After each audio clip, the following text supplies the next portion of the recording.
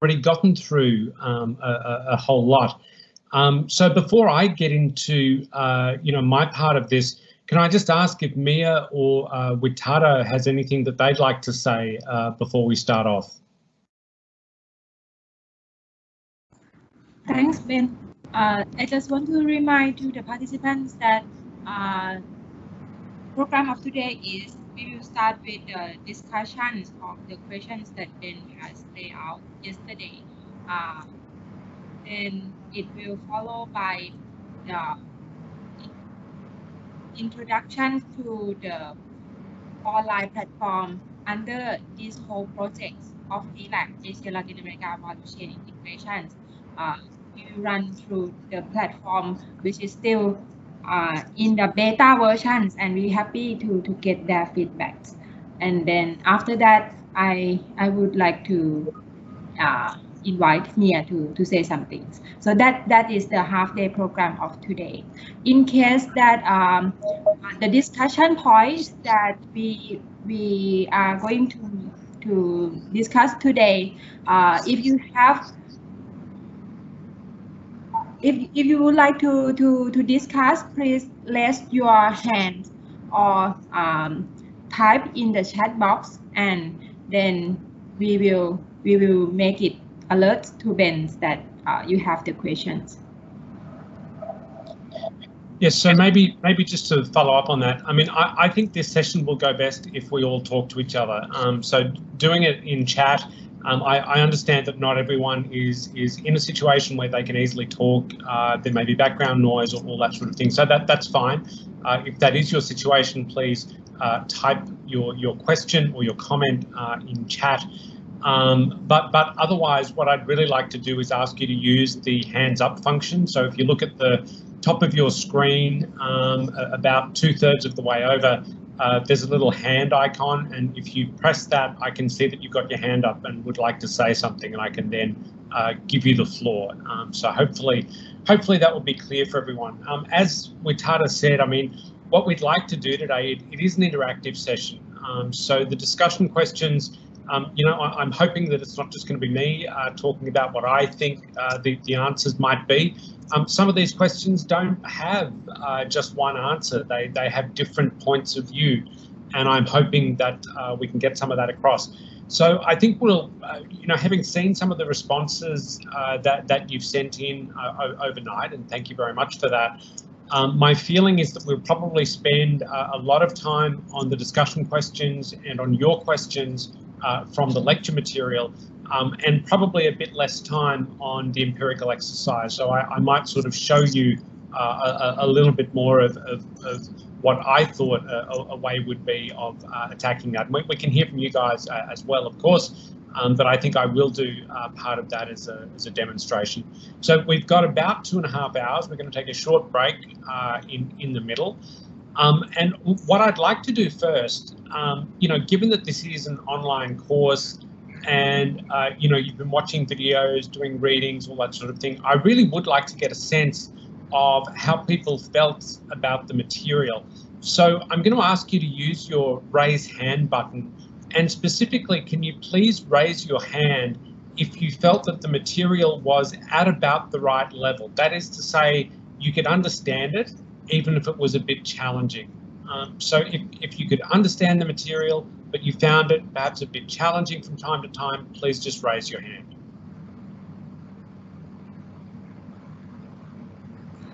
I saw many hands now.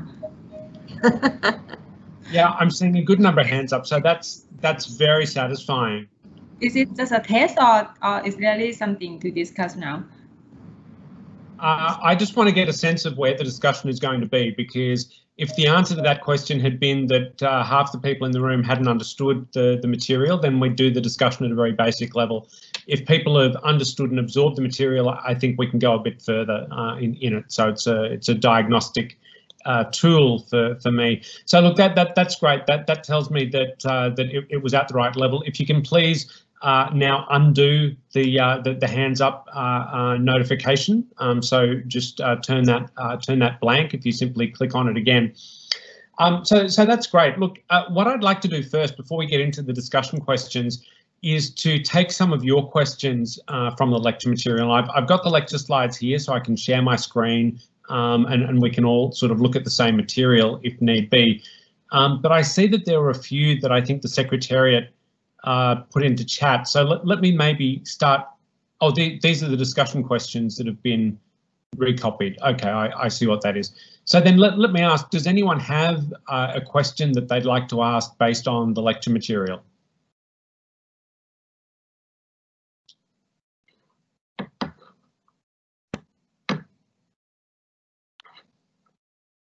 Okay, I see Samantha, your hand is up. Would you like to go ahead and ask your question?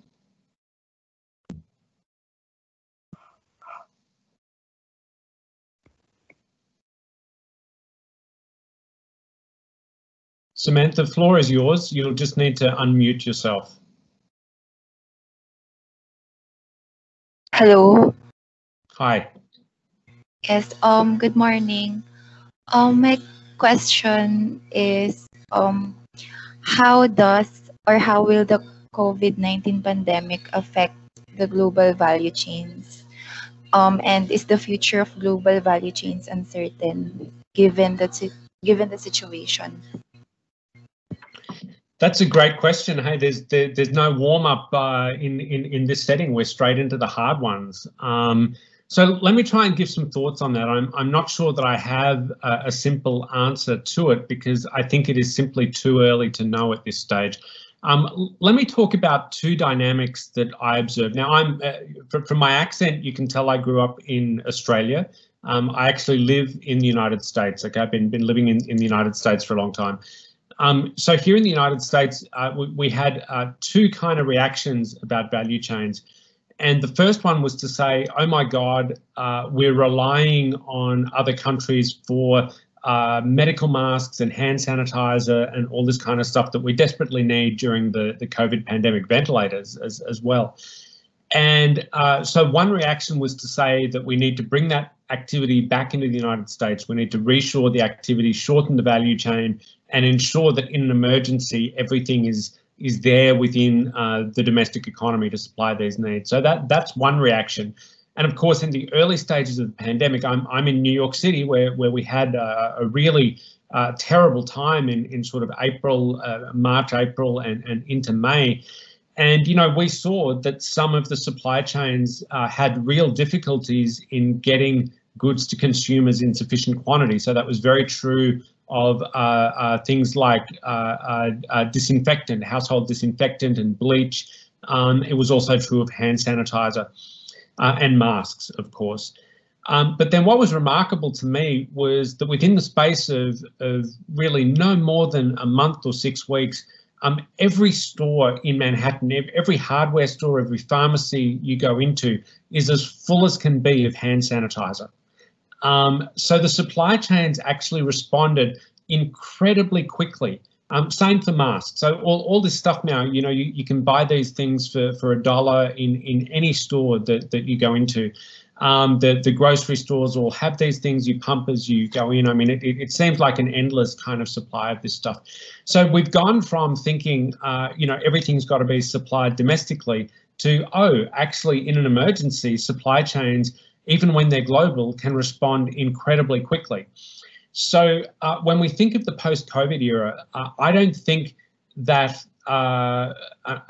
as things stand at the moment, we're going to see a wholesale unraveling of the global value chain model that we've come to know and love over the last sort of 20 or 25 years.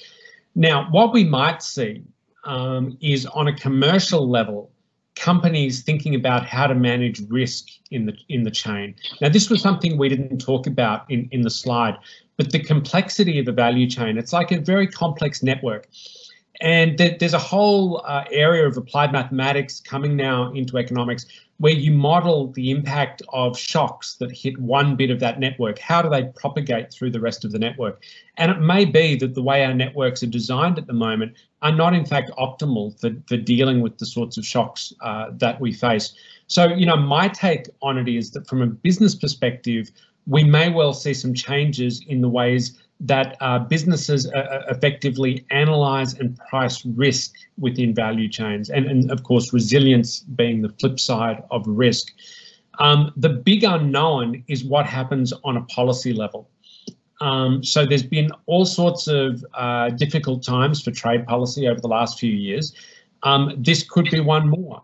If countries really decide that the appropriate way to respond to this, or the way that they want to respond, is through active trade policy deliberately designed to shorten value chains. If that happens, then yes, we will see a major change in the business model.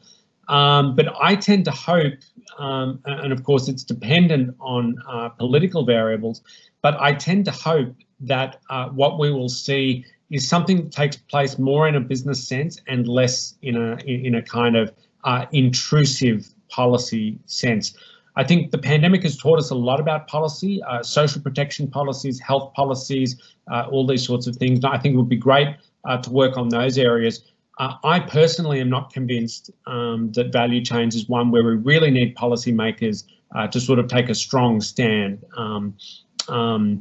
about what a value chain should look like. So I hope that sort of answers your question a bit. As I say, it's a very hard one, and I've really just given you my point of view. There are lots of people with different points of view. Maybe I can move on to Anjali now. You have a question as well, so please just unmute yourself and feel free to ask. Sure. Thank you so much. Good morning, everybody. So I have somewhere in the lecture note 2 in the there's a mention that there could be reasons for inconsistency, and that's why the WWZ is a more robust or a preferred kind of a decomposition. So if you could just illustrate or state a bit more under what conditions these kind of inconsistency, where for instance total exports turn out to be 0 and therefore we are not able to find out the proportions. This is my first question, and the second one is if you could elaborate on the PDC, the pure double counting term. What is that? When products change the domestic border more than once, they go out and then they come back and they go out. So is the value addition still happening in this category also? There must be, but if you could please elaborate. And so what is, and the third one is that what is this term in the decomposition, which is DVA int rex, INT rex. So if you could elaborate on the third term. Thank you so much. Sure, thank you. Great questions. Again, let me go in reverse order. So I think the easiest one to answer is DVA int rex. So DVA int rex is domestic value added that is shipped out of the origin country and is then used in some other country to produce that own country's exports. Okay, so if I'm South Korea and I export an LCD screen to China for an iPhone, and a factory in China takes that screen and combines it with a whole bunch of other stuff and makes an iPhone, which it then exports to the United States, that's DVA int rex. So the screen is captured in DVA int rex. That is an export from South Korea that goes to China, but then becomes part of China's exports to the United States. Okay, so essentially, it's the forward linkage of Korea's exports to China. Is that correct? Yeah. Yeah, I mean, it's a close analogy to the concept of forward linkages. So the forward linkages was defined in a particular way in the literature, and this actually leads to your first question. And that exact definition is slightly different. And the reason why it's inconsistent, you hit on one reason. You can have a sector where there are 0 gross exports, but there are still forward linkages. So then when you do the percentage, you get a number that's infinite because you're dividing by 0. So that's not very helpful. The other thing that can happen that's not very helpful, and indeed I've seen this happen in real data, is that you calculate forward linkages at the sectoral level, and they're actually greater than gross exports. Okay, so again, not particularly helpful. So there's a couple of fixes for that. The WWZ decomposition takes a different approach to organising all of this information. So it's really, I think of it as like an accounting decomposition. It's like they've come to gross exports and they've carved it up into each of the bits that possibly be consistent with the definition of what we're talking about and the definition of GBC, of value-added trade that lies behind. So you get this perfectly consistent sort of carving up. Then the second thing that they do, and I haven't done it in the exercise because we had data that was generally pretty well behaved, but the other thing they do is to say, okay, we may think about expressing some of these ratios relative to value added rather than relative to export. So that gets rid of the problem, the scaling problem and the zero trade flow problem. So those are the two inconsistency issues. Then PDC is exactly what the name suggests. It's pure double counting. So these are goods and services that are being counted in more than one country's trade statistics, when in fact all you've got is backwards and forwards movements of intermediates that are ultimately put into something else and shipped off. So it's simply netting out all of that double counting. If you think back to the example I gave of, you remember the circle, country A, country B, country C, there was some obvious double counting there because we had a movement of intermediates in the example. So hopefully that clears up those questions.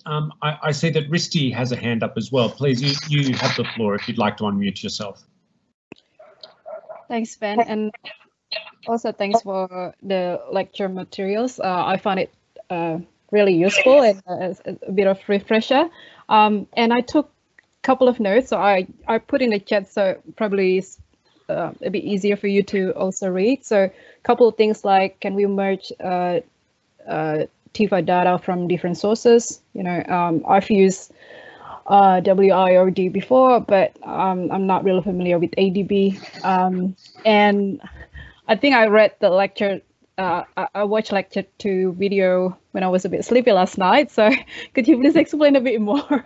I'm in the AST time zone. So about step 4, you know, pick one number and then can you please explain how you get that from the previous matrices? And lecture 3, there's a mention of starter file. I think you referred to something that is also put in the user guide, just to note that. And there are a couple of dot points that I hope you could explain a bit more. Slide 6, second, third, and fourth bullet points. I thought they were coming from the graph that is shown there, but it was not really clear for me how you drive this interpretation. And slide number 10, we normally, I think, only look at the foreign value added when we look at the backward linkages, but I think the graph says that there's also PDC there. And yeah, just with the empirical exercise, although I note that you probably wouldn't focus that much because there's no header in the Excel file. So I was just assuming that the first column of the numerical values is term 1, and so I don't know how to read that term 1, term 2 things. And just some possible applications if you still have time to respond to these. Is it common to use like DVA and FVA as like dependent variables, I say, in the gravity model and then we can look at the determinants of the GVC participation. And something that I've been quite interested in understanding is about the e-commerce. What's your take? How does going to disrupt this trade in value added, if any? Yeah, thank you, Ben. Okay, great. So bear with me. So I noted that, but there was a lot of questions. So I might have to come back to you and get you to ask some of them again. But again, these are excellent questions. And by the way, I do see that there are some questions in chat. So I'll come to those next. And then I see at least one more hand up, which I will come to. So, you know, firstly, just a short one, the empirical exercise. The first Excel file that was put up online was indeed missing the header, which I apologise for. That's not very helpful. We fixed that sort of shortly after the call last night. So the file that is up online now has all the header columns, and you can go through and hopefully use it without incident. The application question, I think, is a really nice one. I mean, yeah, there is a small literature out there where people take variables. It tends not to be just sort of DVA and FVA. It tends to be some proportion. So, you know, FVA as a proportion of gross exports, for example, or, you know, so that's kind of backward linkages relative to gross exports, or it might be forward linkages, DVA inter-ex, relative to gross exports, and then try and explain those with different variables. I will caution you, it's not always obvious that gravity is the right model to do that. So one of the beauties of gravity is that it has a nice, strong theoretical basis now. So if you want to look at value-added gravity, there's a literature on that. And anyone who's interested can email me. I can give you some references on that. But you have to be really careful because of the way the models are set up. That has real implications for the way you estimate the model, for the type of data you use, for the way you set up your fixed effect, and then for the way you interpret results. So you do need to be really careful in doing that.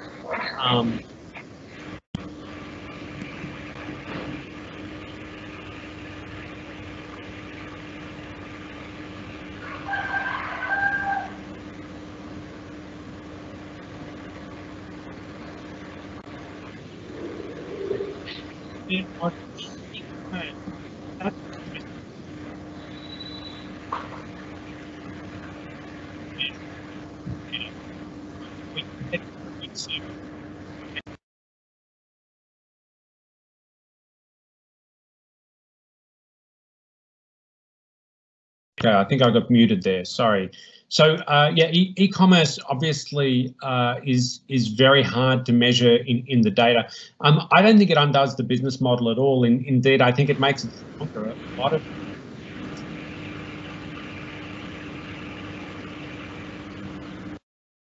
A lot of the business model that we're talking about actually runs on e-commerce, so it strengthens the whole idea of value chains. As for tracking it in the data, that's really, really hard. In fact, I was writing just today on, you know, how we talk all the time about the data economy and all the technological change that's going on. We actually haven't got the first clue about how to value data. We've got these enormous flows of data going across borders. We know they're important, but we know very little about how to value them. And of course, everything in an input-output table is something we can value through a market transaction. So that is, you know, input-output tables are great, but they're not infinitely wonderful. They don't tell us everything we could ever imagine knowing.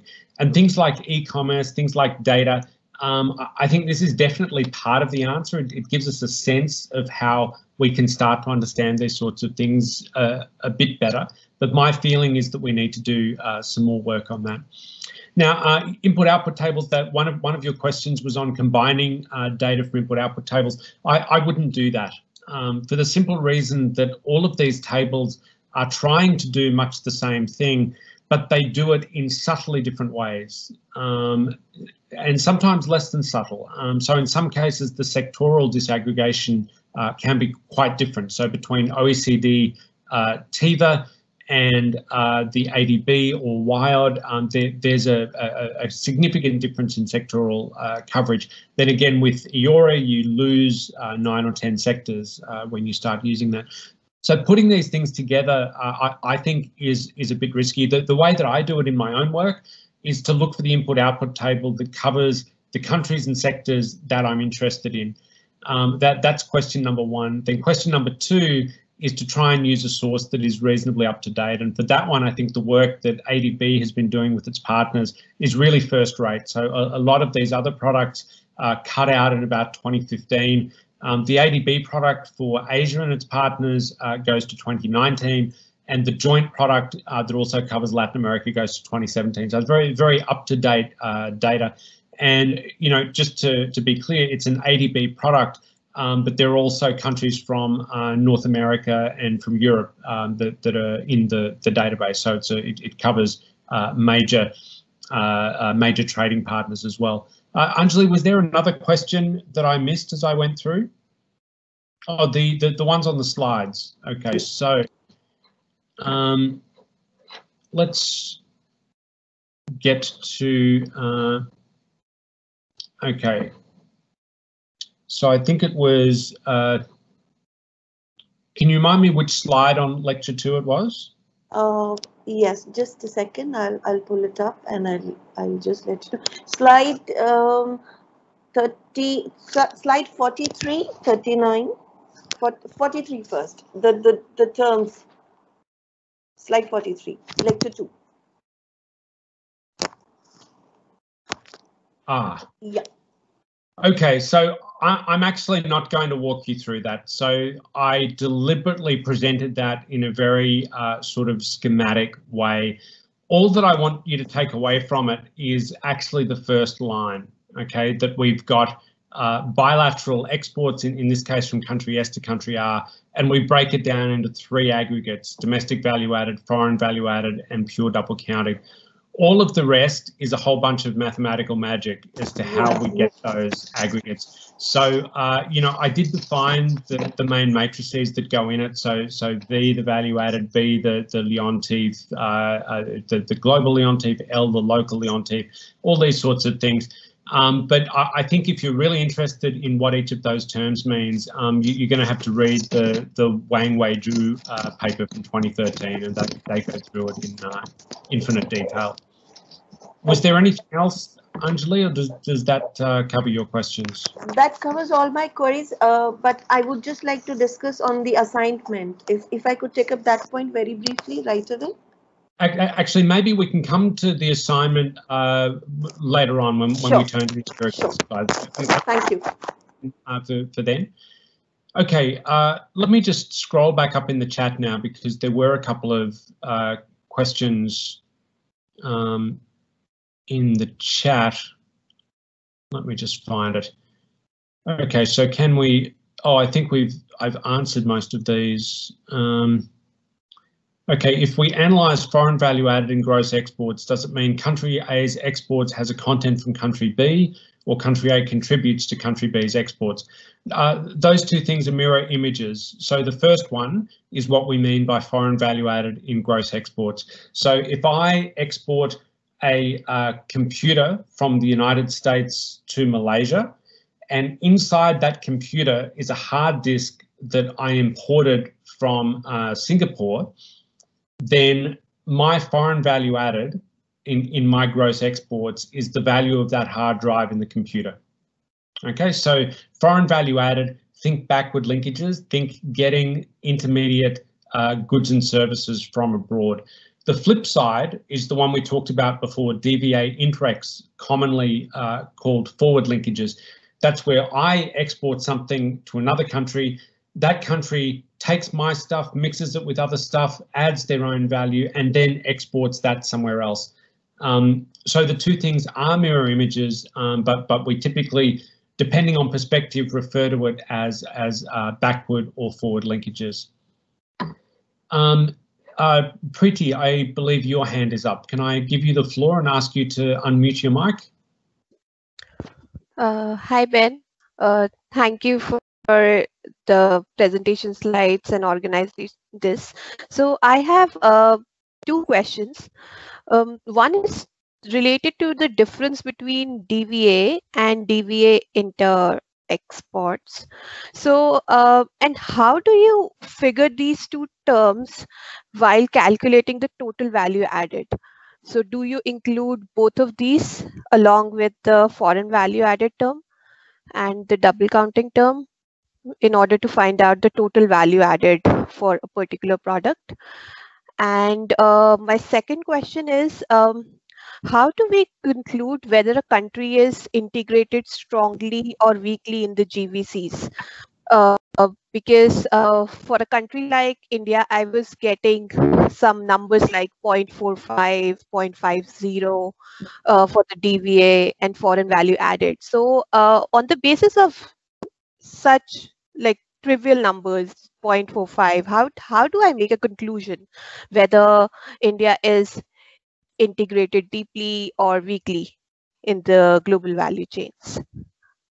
Yeah, these are great questions. So let me take those one by one. So first thing to note, you know, DVA is an aggregate and it's made up of a whole bunch of different stuff. And one of the things that is included in DVA is DVA intrex. Okay, and the reason it's included is that we're talking about my value added, you know, that originates here in the exporting country that I send abroad and some third country uses in order to make its exports. So when we calculate DVA, it includes DVA indirects. FBA and PDC are different concepts. Okay, so we are looking there at either statistically double counting particular movements of goods and services, or we're looking at the use of intermediate goods and services that I, the exporting country, get from abroad and incorporate in my exports.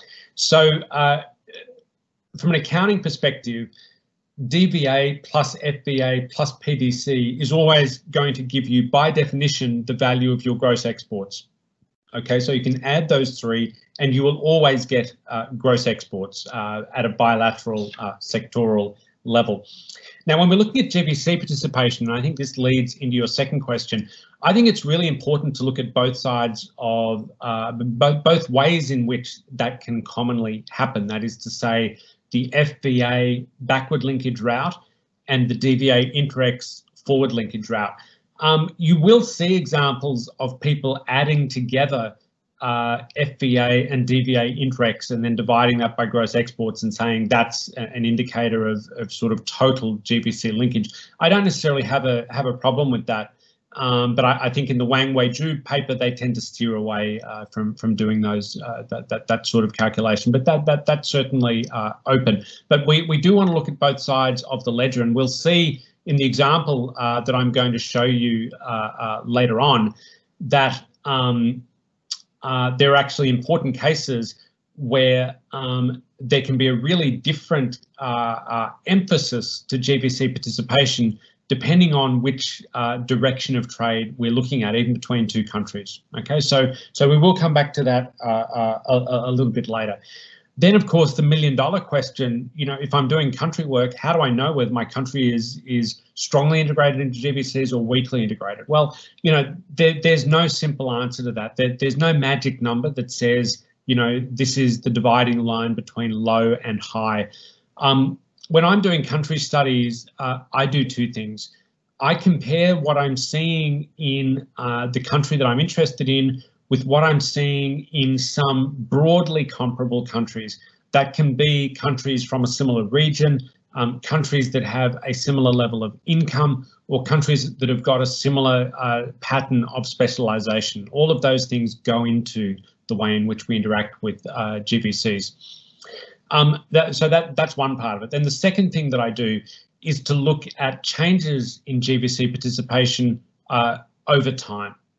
Okay, so we would expect if a country is becoming more integrated into GBCs that these numbers would be going up systematically over time. Okay, if they're going down, we know that something else is going on, and we're going to need to, you know, dive into the data a little bit further.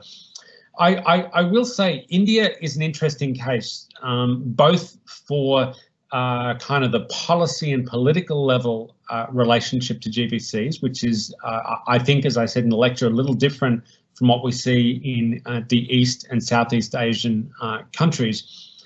But the second reason is that in the ADB input-output table, when I was doing some work on this actually with ADB about a year or so ago, so using a slightly different version of the data from the one that you guys have been using, India did turn out to have, in some sectors, a really high level of GBC involvement. And we all found that a little counterintuitive because the emphasis in India historically, I think, you know, it started to change. I'm not sure how much it's actually changed on the ground, but historically there was a big emphasis on building domestic supply chains. So yeah, I do have a query over the way some of the Indian data were looking in the source, and if that's the country I were working on, I would be digging into it in great detail to try and find out where those results come from. But short answer, there's no magic number for what's strong participation, what's weak participation. It's all relative. So finding a good comparator group and then doing comparisons over time, I think is the way to try and settle it. Okay, there's a question that's come up in chat there. Why do some input-output tables give similar but different values? And that said, how do we select the most suitable one? Yeah, I'm a data user. There are people in this training who are data creators who may have a better answer to this than I do. You will always see differences in multi-region input-output tables. There have been some exercises comparing the size of those differences, and my takeaway is that for, in particular, larger countries, in particular higher income countries, and in particular at an aggregate level, those differences are relatively small. The sorts of differences that you would expect to see from relatively minor differences in statistical treatment. So, that gives me a lot of comfort that we shouldn't be taking a research question and getting an answer using one input-output table that would be different if we used a different data source. So that's not something that I particularly lose sleep over. Now, as I said earlier, when I'm doing this work and I have to choose which data source I want to use, I'm really driven by countries, sectors, and time. It's a very pragmatic choice. The one that I seem to be working with most at the moment, it's not just because they're in the room, but I tend to be working most with the ADB data set, and of course now the extended data set that they have with their partners. I like the fact that it's very up to date. I like the fact that it's got 35 sectors, and it's pretty convenient to work with. I also, for my own work, very much appreciate the fact that there is already a WWZ decomposition that goes with it. So that saves sort of a lot of analytical time. So that's probably as well as I can answer that question. Let me go now into chat. How do countries identify which part of a value chain to join in the first place? So how does comparative advantage manifest itself? How to model trade benefits arising from GBCs and not trade in general? How to model external shocks in a GBC framework? Okay, so we've got a question from a modeler. I'm a modeler as well, so I love these kinds of questions.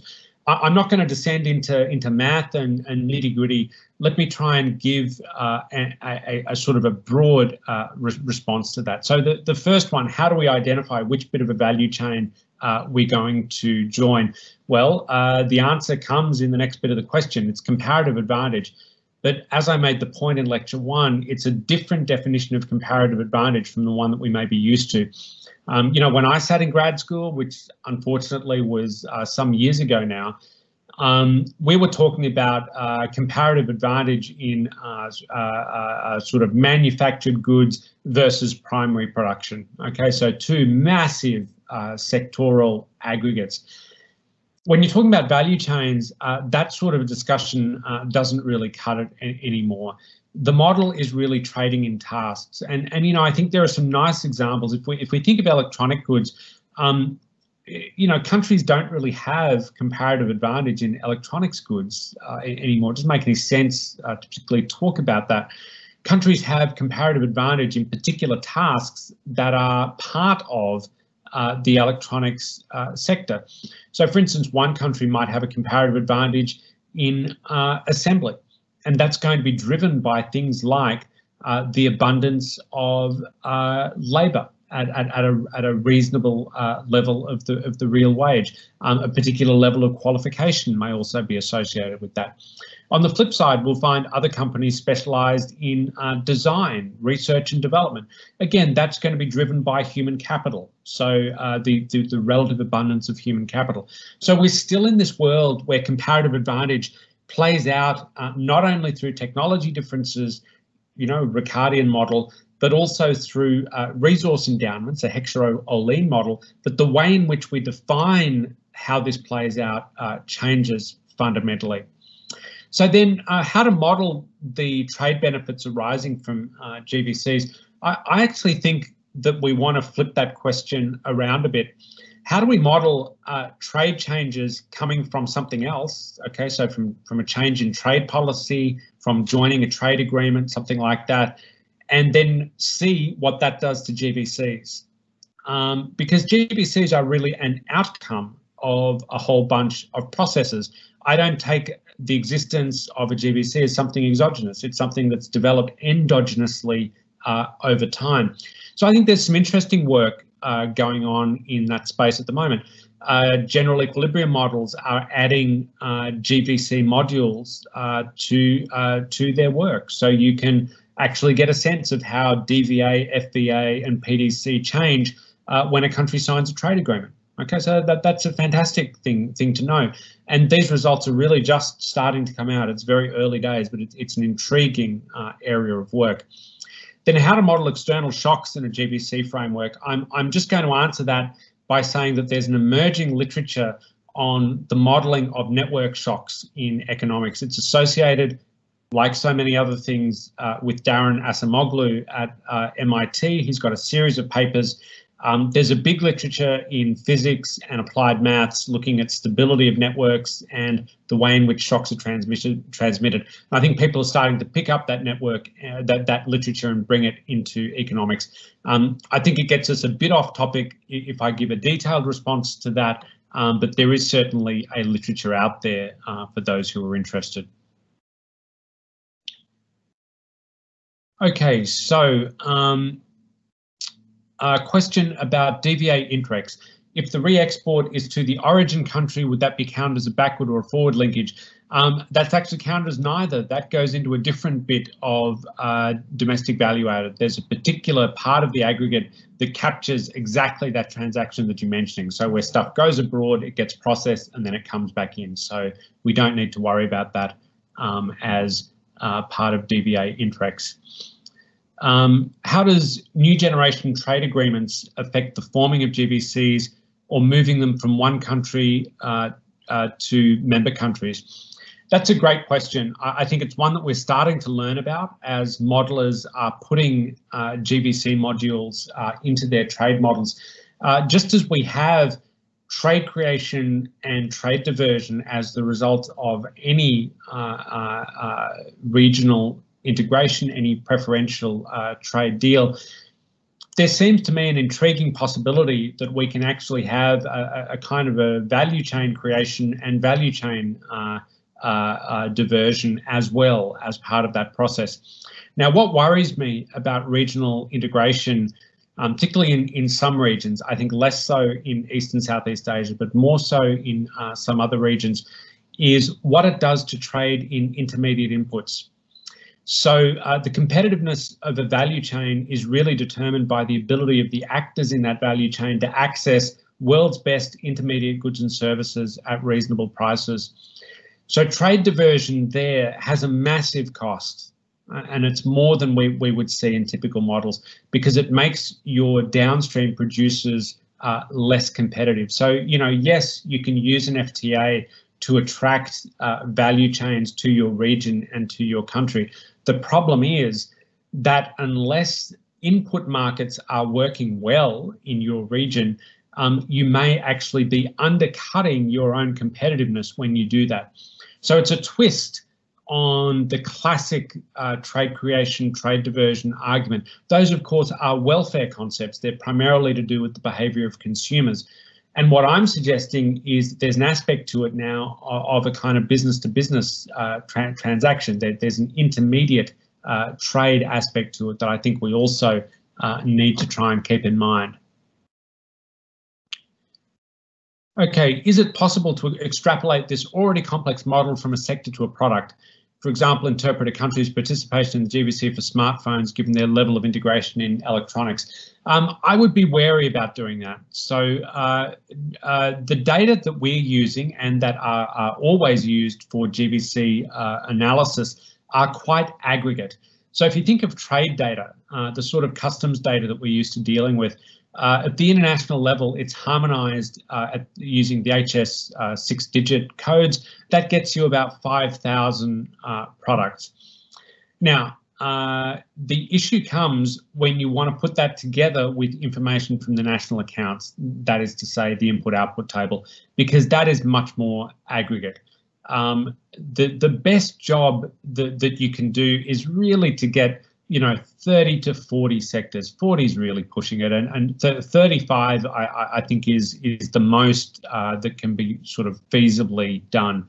So that means that you can say an awful lot about electronics, but you can't, at least as a data proposition, say anything about a particular product within electronics. All you can do is talk about the sector. Now, of course, if you want to go into it from secondary sources and qualitative sources and say, well, you know, I can find out that most of my country's production and exports in the electronic sector is in fact smartphones, then well and good. You can start talking about that. It is going to be a relatively special case, but there certainly are cases where that applies. So just a caveat in terms of what you say about the data, but you certainly can try and do more with other sources.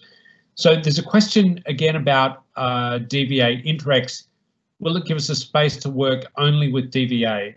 Well, DVA Interrex is part of DVA. So this is domestic, this is value added that is added domestically. So we sum it up along with the other elements of DVA. And if you go back to the WWZ 2013 paper, you can see what all of the other elements are and get a sense of the sorts of transactions that they're capturing. DVA Interrex is particularly interesting because it captures this kind of production sharing that we're interested in. The other elements of DVA are a little bit less so.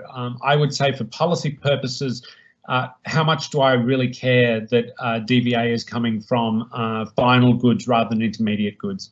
I've never come across an instance where I'm particularly interested in that. That doesn't mean that there is no such instance. It just means that I haven't yet come across it. Okay, next question from the chat. Will trade and value added be separated by ownership in the future to avoid... Okay, let me answer that one first. There is an ongoing project, so OECD and its partners are trying to do a next version of TIVA in which they separate out firms by domestic and foreign ownership. I think APEC TIVA is also trying to go in the same direction. I think that's a fascinating area to go in. It's terribly complicated to try and get all the data to line up. It's extremely ambitious, but I think we're all waiting to see that that data. I should say, once you've understood the basic insight of trade and value added, you can split things up in any number of ways. If you have adequate statistics, not only can you split firms up by whether or not they're domestic or foreign owned, you can split them up by whether they're owned by men or women. Okay, so one thing that we know very little about is the gender dimension of value chain trade. And if there's a country somewhere that has actually collected this data, and of course many don't for very unfortunate reasons, but if someone has got the data where they can look comprehensively at the pattern of ownership and match that up with everything else that it's got to match, then we can start seeing exactly how women are participating in value chains, which is a crucial policy question going forward. So then to avoid double tariffs, should countries move to tax the value-added content only? That's an interesting question. I'm not sure that I have a perspective on that. You know, this has come up for those of you who work on services. The European Commission and one person in particular at the European Commission has been very active in pushing an agenda called Mode 5, which is basically to say that you should get some form of rebate for the fact that your goods are made up to a substantial extent of services. My impression is that as a negotiating prospect, that hasn't really caught on to any great extent. So I could be wrong about that and you know, could be surprised in a few years. My feeling though is that administering that would be pretty complicated, but I don't really have a fixed point of view on that. Okay, we've got a question about gravity. I'll quickly answer it. It's a little off topic. With the democratization of e-commerce, should we expect the distance variable in gravity modelling to become less important over time? There is evidence that e-commerce reduces the effective distance. So there's a famous paper by Marcelo Olariaga and co-authors on the effect of eBay. There's another one that's recently come out on the use of machine translation. So yes, all of these sorts of things tend to reduce the effective distance. Having said that, it's still going to be an awfully long way from zero. Okay, let me see. Okay. If I want to measure regional value chains, would the decomposition in PDC and DVA indirects be useful? Actually, all of the decomposition that we've talked about would be useful. So DVA indirects is going to tell you about forward linkages. FVA is going to tell you about backward linkages. And then you simply break it down according to the groups of countries that you're interested in.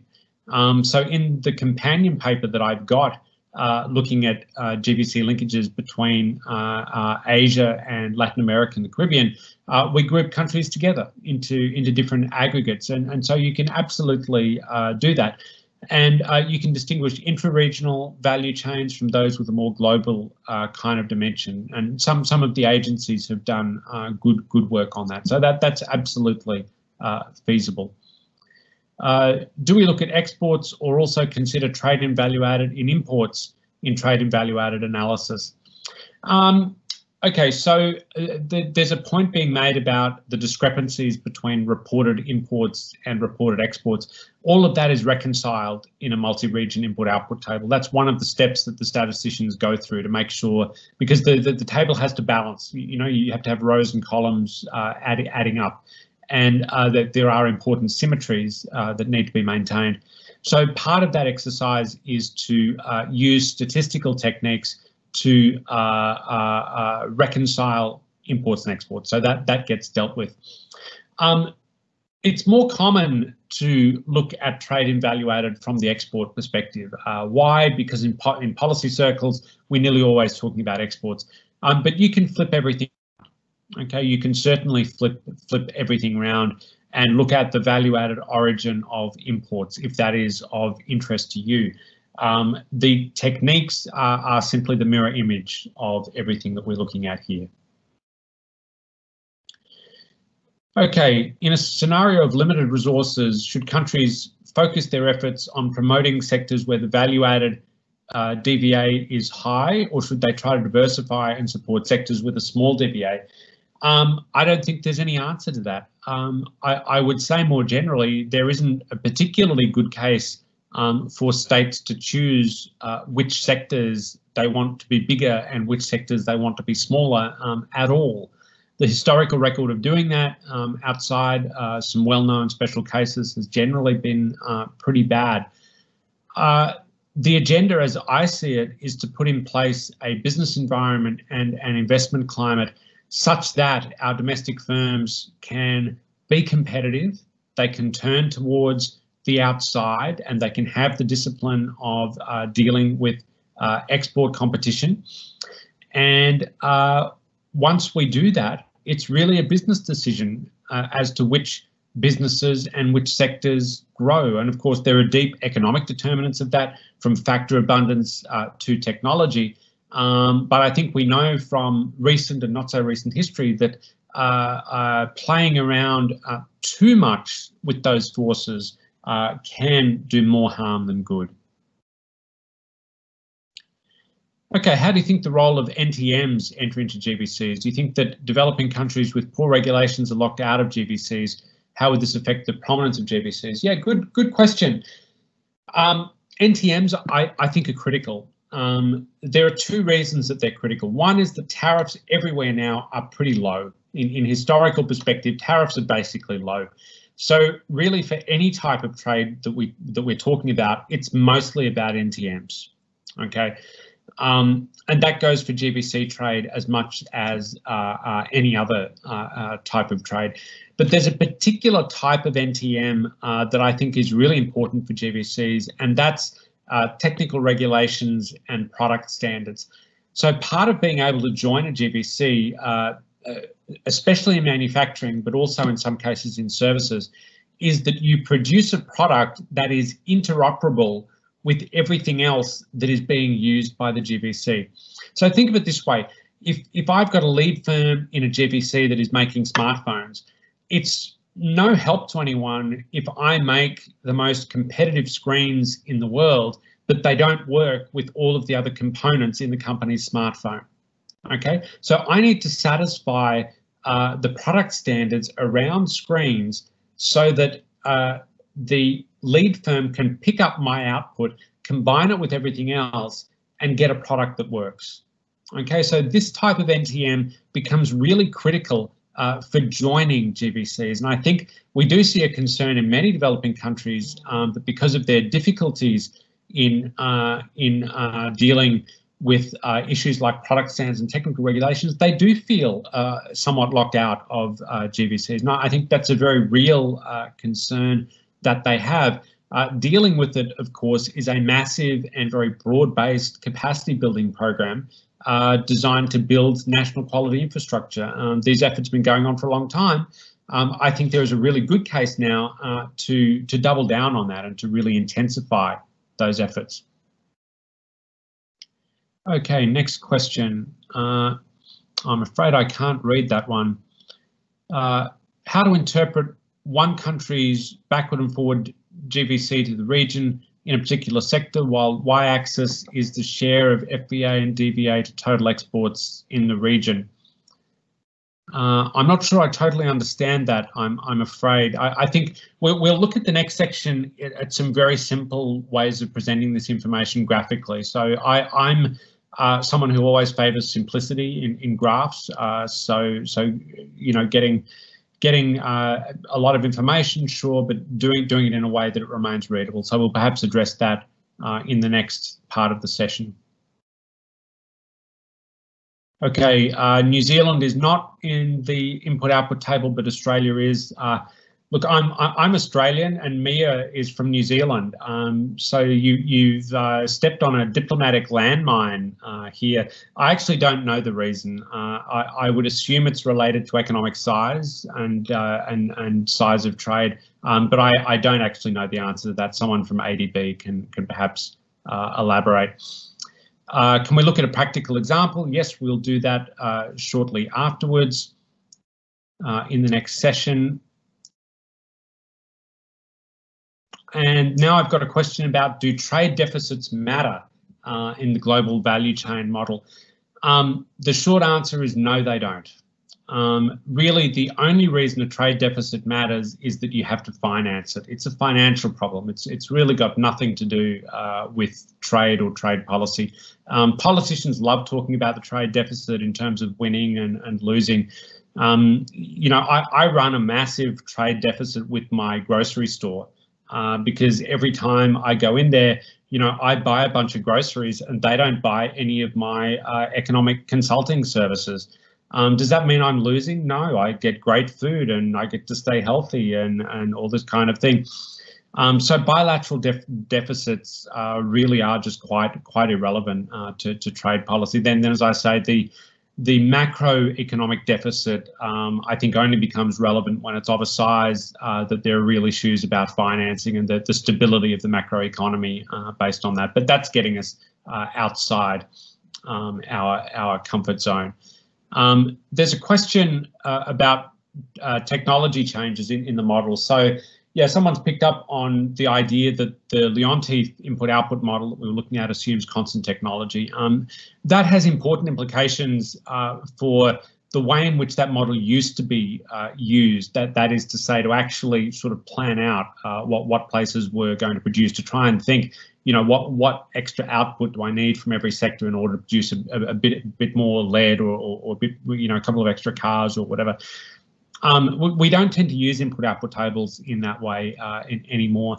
I don't have a strong view on what the constant technology assumption does in our context. I tend to think not much because we're only ever looking in a counterfactual kind of a world. So we're, you know, yes, there are small changes in technology. We're not looking at long time periods, you know, 50 or 100 years. We're looking at short time periods, so technological change is hopefully fairly minimal, and we're not performing any operations that are really where the technological assumption really plays a key role. So I don't necessarily lose any sleep over that. Okay, one more question. How to find out which products GVCs a country should join? And how does policy play a role in making such a decision? Well, that's a good question, because I don't think policy should be making that decision. that is really a decision for individual businesses. They have all of the information to know whether they're good at what they do and what they need to be better at that. I think the role of policy is to ensure that businesses have what they need. That is to say, they can access inputs, goods and services from world markets at good prices. They can move goods and services in and out of their economies quickly and at reasonable cost. They can access financing at reasonable cost and on reasonable conditions.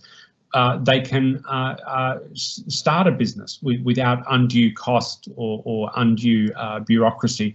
They can build a factory, they can get water connected, they can get electricity, all these sorts of things.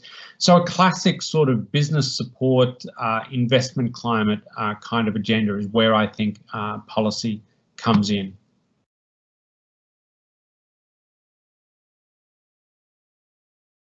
Okay, so there's a question about larger and more productive firms. So the data that we've got don't go down to the firm level. Okay, so this is all aggregate stuff. We can't see anything about large firms or small firms.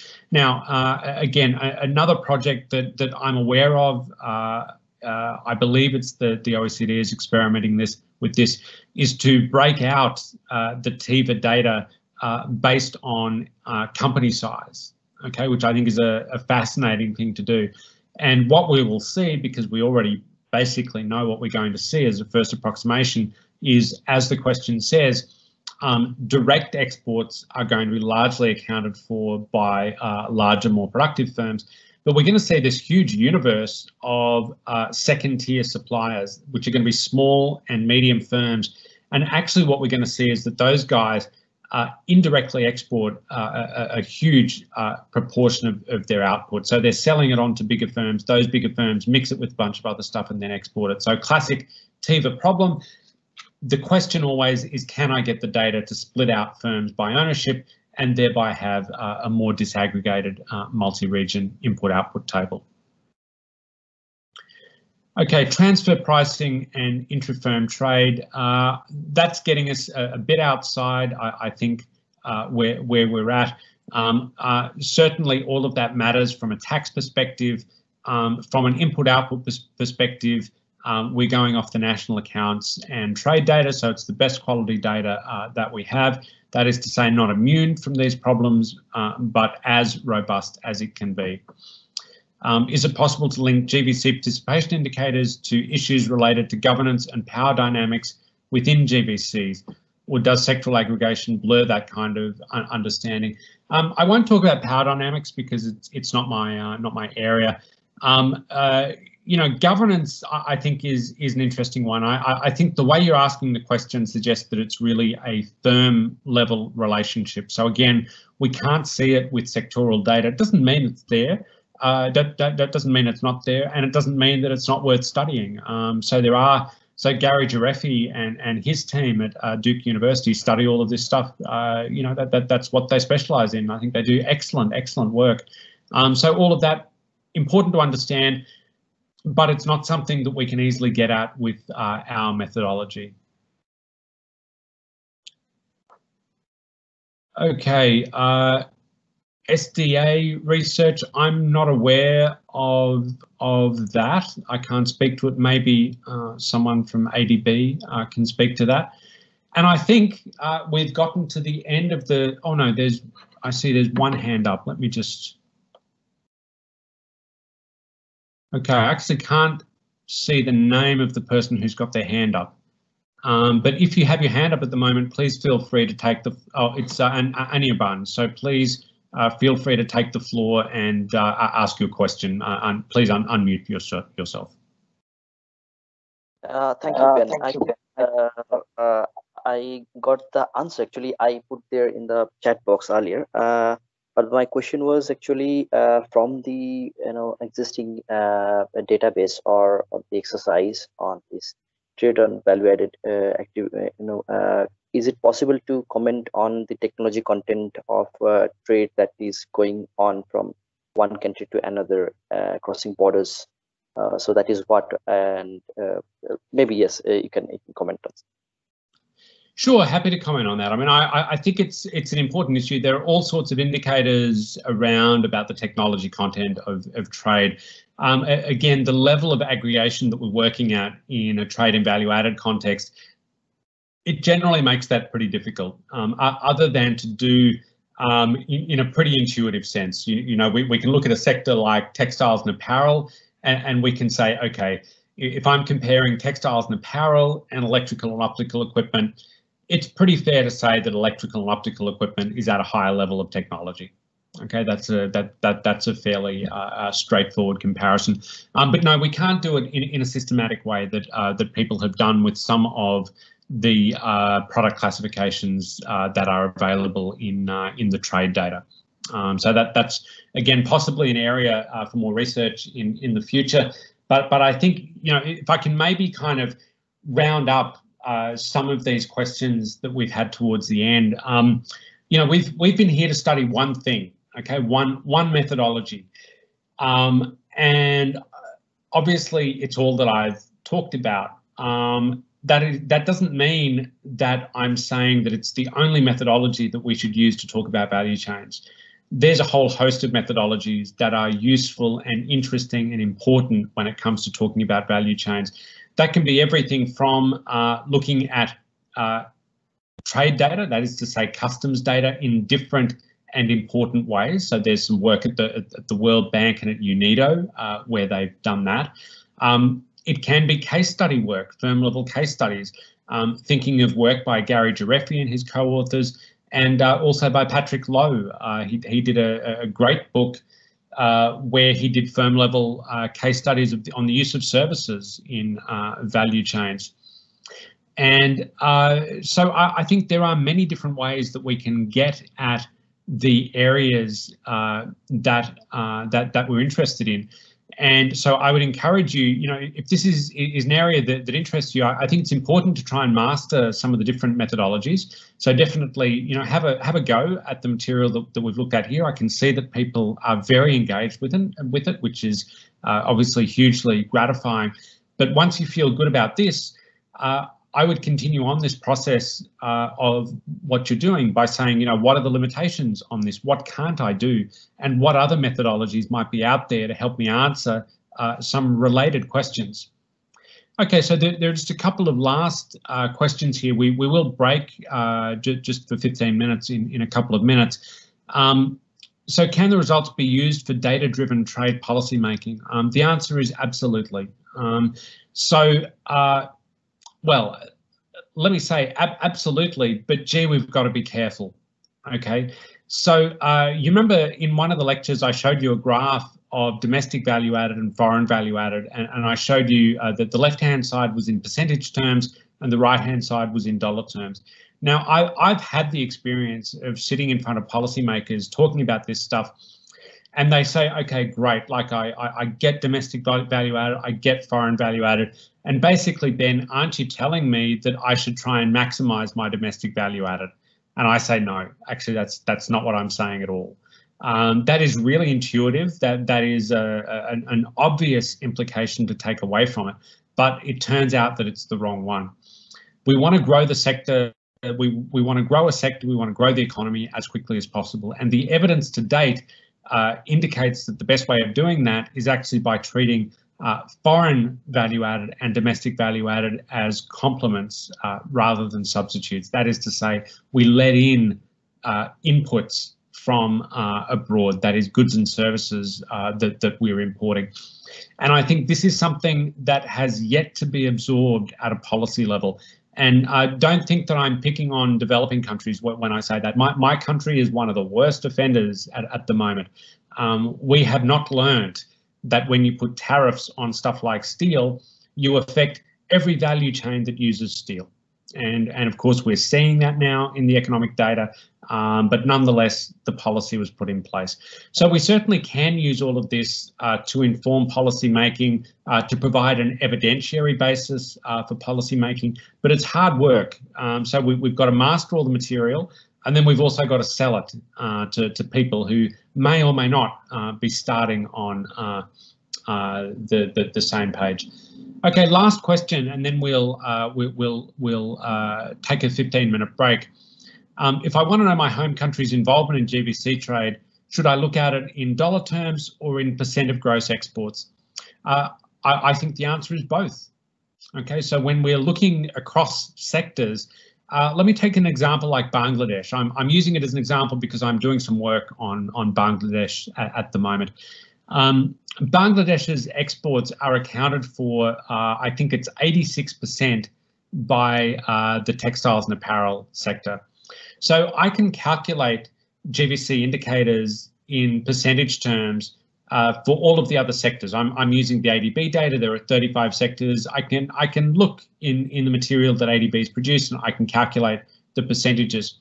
But those percentages don't necessarily mean very much. What does it mean to have a forward linkage of 20% in a sector that only supplies 2% of the country's gross exports? Okay, it's interesting because there's obviously some value chain activity going on there, but from an economy-wide point of view, I may be missing something very important. So my answer is always to do both, because you certainly don't want to write a report where you've talked about all 35 sectors in percentage terms and drawn conclusions, and then someone comes along and says, hang on a second, one of those sectors accounts for 86% of our exports, and really we don't care about any of the others. We want to know about that one specifically.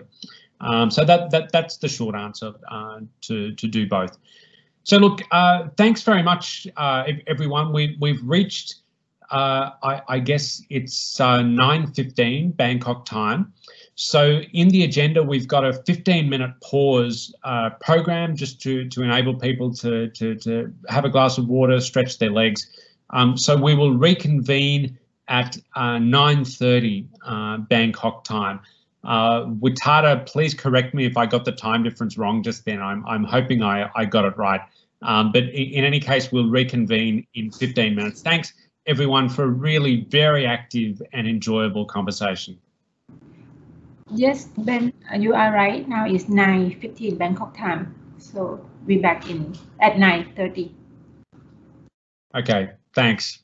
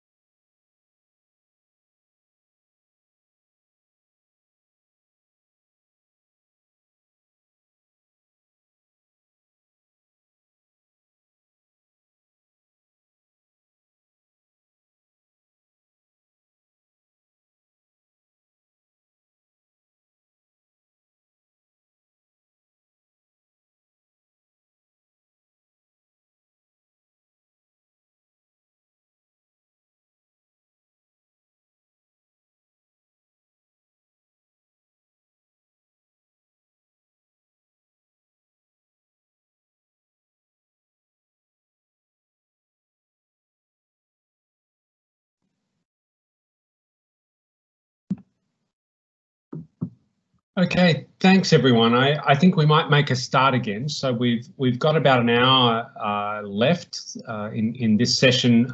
We've got a couple of things that we can do. So I'm really grateful to you all for the questions that you asked us. Then they're all really fantastic questions. I can see that people have engaged with the material and gotten a lot out of it. So that's you know, that's a great feeling for me. So I really do I really do appreciate it.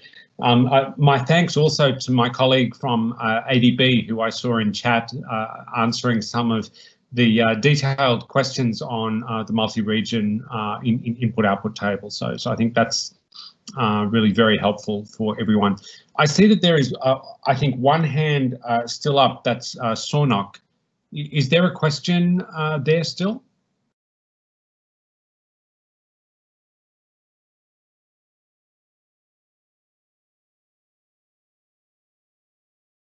No, sounds. Samantha's hand is up. Yes, please.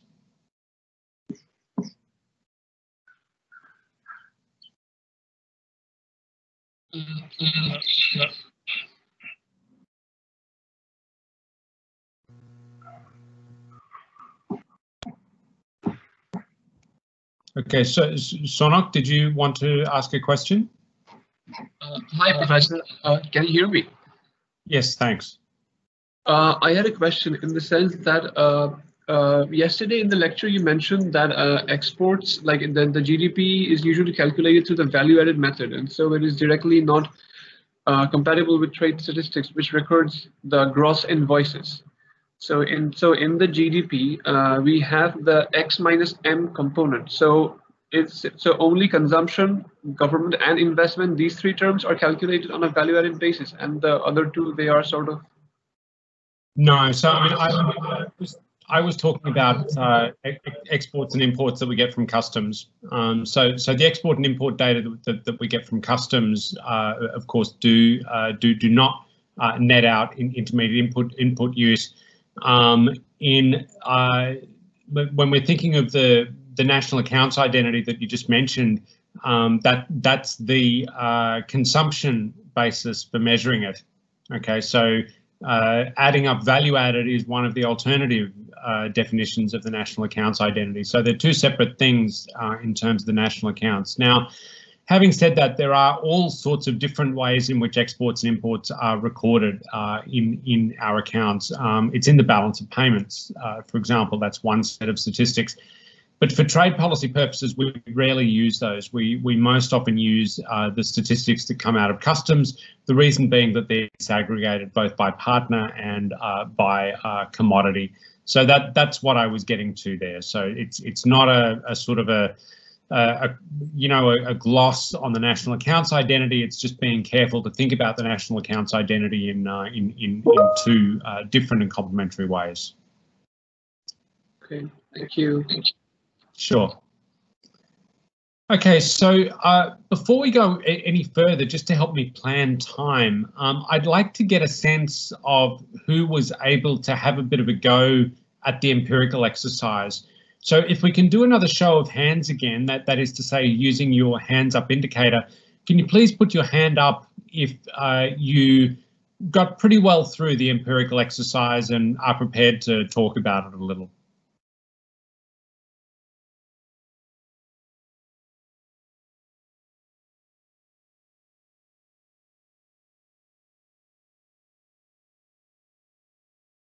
Okay, that's pretty good. I can see that some people got through it. Probably, I guess about a quarter of people are feeling comfortable with it. So look, what I think we might do is maybe, you know, my discussion questions. I think we've worked through most of them, you know, given the questions that you all asked. So, you know, we've worked through most of the lecture 1 questions and some of the lecture 2 questions. But there's just a couple that I wanted to focus in on in lecture 2, because in some of the material that I've looked through people's answers, it just seems to me that there are perhaps some points of confusion in a couple of areas. So this is getting into the more technical material. Again, I'm not going to be asking you to do math on a whiteboard or anything like that. It's really just the intuition and the concepts that we want to get straight. But a really big question, you know, when we think about 2 of the key matrices that we were looking at in lecture 2, there was matrix A, which was you remember the matrix of technical coefficients, and then there was matrix B, which was the Leontief inverse. Who can give me a good intuitive explanation of what the difference between those 2 things is? I'm seeing a ton of hands up. Is that to answer this question or the previous poll? If it's to answer this question, I will just pick someone in a second. Okay, hands are still up. So let's ask Preeti.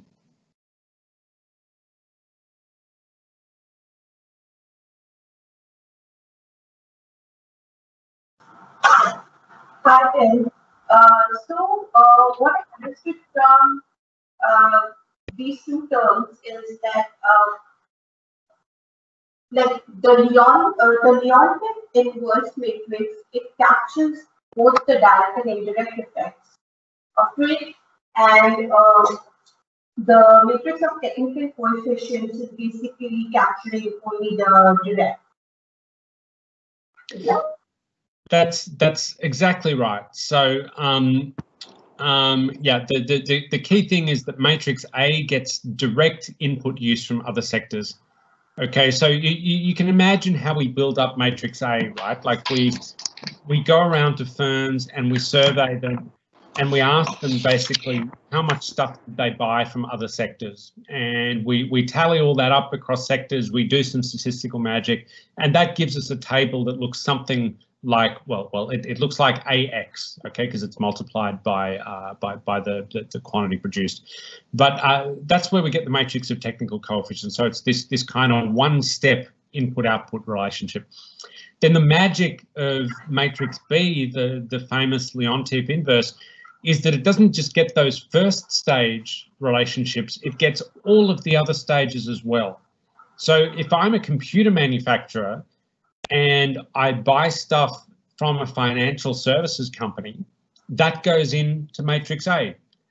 But the financial services company, in order to supply stuff to me, might buy stuff from a professional services company, like a lawyer or an accountant. And then that lawyer or accountant may buy a computer from an electrical and optical equipment seller. So we get all of these connections down the line. And to me, the kind of amazing result of the Leontief inverse is that with some really simple mathematics, we can actually capture it all, okay? And so that's the crucial kind of insight that actually powers the whole thing that we're doing with trade in value added. It's that we're not just looking at kind of a point-to-point transaction, we're looking at all of the relationships of exchange of value added that go into that transaction. Okay, so it's a really crucial point, I think, for us to try and get our heads around. Now, I'm going to flip a question back to you. You know, some of you asked in the previous session, is this kind of thing useful for policy purposes? And I kind of said, yes, it is. And I gave some examples and some thoughts from my end. But let me turn it over to you. I mean, you all are working in policy, or you're studying, you're academics. What sort of use can you imagine making of this approach to measuring trade in value added and thinking about global value chains in your professional work? What sort of research questions can you think about answering? What sort of policy questions do you think you might be able to inform? Does anyone want to chip in with that? I'm really keen to hear what you think. So please do raise your hand if you'd like to answer. Yes, Sornok, please. Hi, I had a question. I think I also mentioned this question in my assignment. I'm from India, and from India's perspective, like there has been sort of a prolonged stagnation when it comes to manufacturers' exports in world markets. Like India commands about a bit less than 2% of world manufacturers, and this hasn't really changed since the mid 1990s. So what I want to know is, like, while trading, while integrating into like the GVC networks, does it make any sense for, say, a country like India to look at the DVA component while trading with other countries? In general, I understand why it might not be that important, since the FVA component also helps to stimulate exports and then maybe enhance the quality and everything. But for a country that is not really being able to upgrade along value chains, is the DVA component something that should be looked at? Well, let me maybe reframe the question a little bit. I mean, is it that India hasn't been successful in joining and upgrading in value chains, or is it that it hasn't really tried? I would actually argue that it's much more the second case. So if we look at policy settings in India versus a country like Vietnam, which is really using a heavily value chain driven model, in India, and I should disclose, for family reasons, I spend a lot of time in India and sort of thinking about India, reading about India. When I talk to business people there and the Confederation of Indian Industry and all these sorts of guys, they're incredibly focused on the domestic market. So the outward oriented nature of the growth strategy that we saw in the Tigers and we see now in Vietnam and in of course, China, it certainly exists in India. You can find export-oriented businesses, export-oriented parts of the economy, but I wouldn't say that it's a social choice in the way that it is in some other countries. So it could be, of course. And there was the Make in India campaign. I mean, the whole point of Make in India, at least as I understood it, was for India to become a manufacturing and within global value chains. That was very much the objective. I don't want to get into a discussion of any governments and what they have or haven't done, but I do think it's worthwhile looking at these sorts of data to see, whether there's an indication that India's GVC participation is changing in a good way over recent years. Is it getting greater? But I think your point about DVA is actually quite an interesting one. I think in India that is a classic case where policymakers do focus on DVA and have always focused on DVA. And so I think part of the battle that we've got in the world of value chain development is to try and convince people to see things a little bit differently. And of course, there are the examples out there. There's Vietnam, rapid economic growth, fastest rate of poverty reduction ever recorded in human history, all these kinds of successes. And, they can be linked in different ways to its development strategy and to its use of value chains. But at that point, we start getting into at best a political economy, at worst a political discussion about how all of that works. But I think that's certainly something looked at. I should say, lest it be thought that I'm saying something particular about India, I think the tendency that I'm noting to focus on the domestic market is true for any large economy. It's true here in the United States as well. I think China stands out because it was less true during their stage of rapid growth. They were very much focused on export markets. But maybe I can leave that there. There's a question that's come up in chat. If I'm interested in running a regression model or a gravity model to estimate the factors determining GVC backward and forward participation, what points should I pay attention to? Well, firstly, again, a big caveat about gravity, make sure you and find a specific gravity model for trade and value added. They are there in the literature, not always easy to work with, but you do need to make sure that you do that. In terms of a regression model more generally, well, I mean, it's a very open area. There's some research that's been done, but the field is by no means densely populated. So what I would suggest is looking at the factors that we can reasonably believe would influence these sorts of processes. And in my view, they're generally going to be related to factors around what we could broadly call the business environment. So the ability of firms to access resources, to access human capital, to access financial capital, and to move goods and services across borders. All of these sorts of aspects, I think, go into the value chain agenda. And there is some interesting research to be done to look at the determinants of value chain participation. I should say too, I think there's a lot we can learn from the qualitative studies, these sorts of Gary Jarefi and his team studies that I was mentioning before.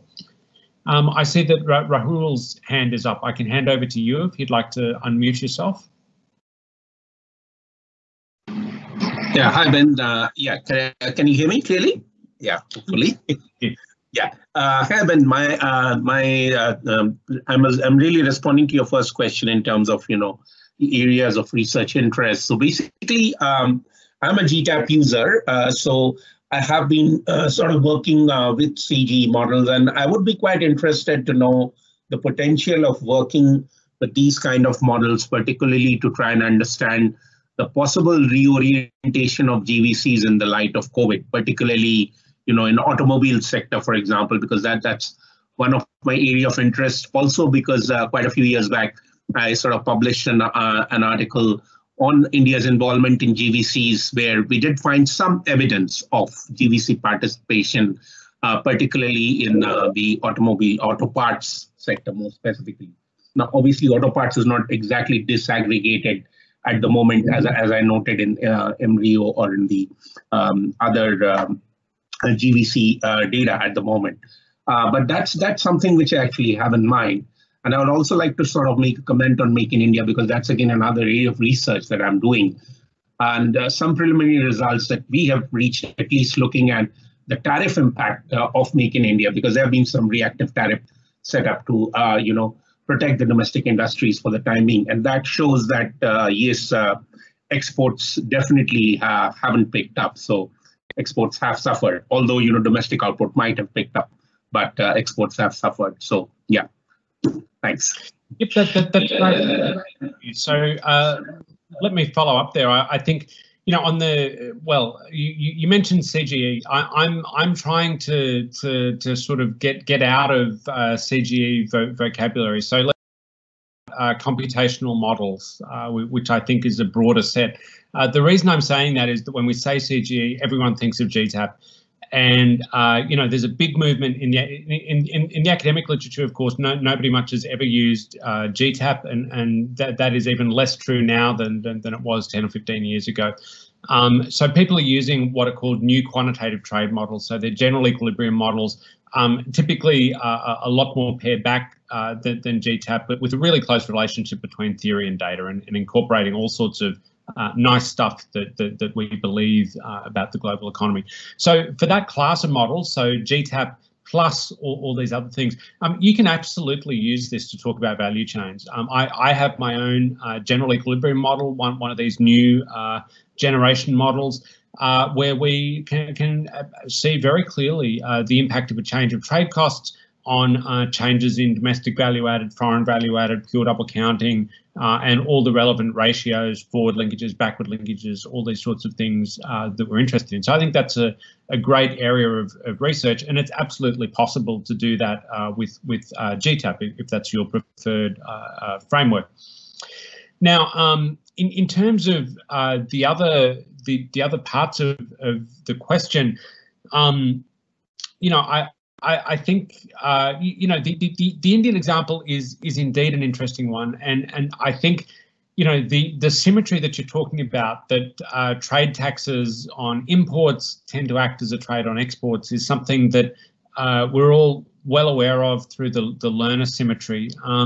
But I do feel that we can't state it enough. And it becomes really crucial in a value chain context, because in a value chain context, even more than in a standard trade context, policymakers are really focused on exports. And, you know, intuitively, many people think that if I want to export more, I should protect my domestic market. And of course, you know, learner symmetry plus cost of inputs suggests that you're actually doing your final goods producers a great disservice if you protect at least some parts of the economy. So I think using modelling or using data to try and make that point more clearly is a very valuable thing to do. I've got a question here from Jacqueline. Hi Jacqueline from Geneva. So in terms of adding value, you know, how much value does the sector add to my country? I mean, that's kind of a different question, right? That's just going straight back to the national accounts and looking at the value added of my sector relative to total value added, which is GDP. So, you know, that I would distinguish from the question about the balance between domestic and foreign value added. To me, it's really important to think about the overall size of the sector. And that is not just a function of domestic value added. It's a function of the sum of all of these things. So again, think of the Thai auto example that I gave in the slides, where you see a small decrease in the percentage of domestic value added, and far from being a disaster for the Thai auto industry, it's actually indicating a huge success, as in dollar figures, the amount of exports goes up many fold. So you know, when we talk about the value of a sector to the economy, we're not just talking about its contribution to value added in a direct sort of sense. We're also talking about the jobs it creates. We're talking about the exports that it produces, all of these sorts of things. So again, I think if we're doing a sector study, we bring all of these points into play. It's a complex discussion as to how we see all of these working out in particular contexts. Okay. Okay, great. Look, I think that's the list of questions that I've got. Oh, one more. So, what model do you suggest to evaluate COVID on bilateral trade analysis? I feel COVID is an ad hoc shock, and data availability for 2 quarters limits our exercise. Still, can I suggest any method? Well, you know, that's the $1 million question. Everyone wants us to do that at the moment. In my own work, I haven't been brave enough to try and do it, which should probably tell you something about the answer that I'm about to give. I think it is very difficult to be anything other than speculative as to what COVID has done to trade costs. So, you know, in a modern trade model, pretty much every shock comes down to a change in trade costs. That's what's driving the movement from the observed equilibrium to a counterfactual equilibrium, whether this is a value chain model or something else. And I think we simply don't know enough about what COVID has done to trade costs because, as you say, there is this lag of data. If I were to invest serious time and resources in this, I would probably try and pick one sector where we have some external data on something like transport costs, and we can see how transport costs changed over time, or we can make some very good assumption about how they might have changed. So the modelling technique is all there, whether you use a gravity model or whether you use one of these new generation computational models, that the technology is absolutely there. The difficulty is in defining the shock. Okay, so Nicolas would like to express his thoughts about GBC measures and policymaking. That's great. Sorry I didn't see your hand up, but if you'd like to unmute yourself, I'm happy to hear you. Hi, can you hear me well, Ben? Yes, perfectly. Thank you. Thank you. Thank you for the excellent lecture. I used to work in policymaking in international trade here in Mexico. Well, because many of our commerce is actually with United States, but we apply some preferential programs for tariffs from tier countries, exactly because many of our inputs come from East Asia. So I will put first on my list of further research is tariff design, because we have the NAFTA, now the USMCA, but then maybe some of the inputs you have are outside your trade agreements, and that's the case for us. For example, China is our second biggest exporter from the perspective of Mexico importer, but we don't have a trade deal. So that's one point that I would like to investigate. Another one will be trade facilitation measures, because now trade facilitation, I think, I make the question before that where do you put the efforts, but from a government perspective, it's difficult question because you need to make free the market, but then you have some budget and you really need to put it somewhere. And that has to be with the table of negotiation, because then you sit with the industry and you sit with your counterparts in other countries and you say, well, where are we going to put our negotiation cards? And then you need to select some sectors and some to give something or to receive something. And finally, and that's the current situation, because we are really close to the United States, is trade wars. Because in the way countries are becoming more protectionist, then you sit with them and you need to negotiate something to say, okay, there are some key sectors that cannot be touched because that will harm you and that will hurt me. So I think that's exactly what the global value chains are like. Okay, there are something that I produce fully and maybe you don't buy it, but you don't need it. But there is something I produce, you need, and not because you just needed to buy it. You needed to produce something you will sell. So we really need to keep this relation in global value chains. And I think from a policy making perspective that at some points we could further investigate with global value chains measures. Thank you. Great. Thank you very much for all those points. I mean, there's a lot that's interesting there. Let me react to a couple of things.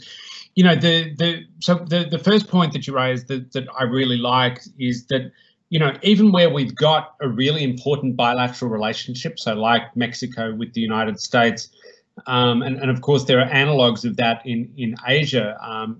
Pick any number of countries, and their relationship with China stands out as particularly important. But your point is, let's not forget about all of the other relationships that we have as well. We may be getting inputs from a wide range of countries, not just our largest bilateral partner. And that's a crucial point about trade policy, namely that we should always do it in general equilibrium. But I think when we're talking about value chains, and this is something I've been learning from my work recently, I think we also need to talk about value chains in general equilibrium terms as well. So if I go back to that work I was describing, looking at trade agreements and their impact on value chains, the pattern of trade creation and trade diversion in input markets is absolutely crucial. And it does create this kind of new way of thinking about trade creation and trade diversion. No longer as something that is a consumer welfare issue, but as something that is a competitiveness issue. Because if the effect of your trade agreement, and let's take USMCA as well, or let's say NAFTA. I try to avoid talking about USMCA.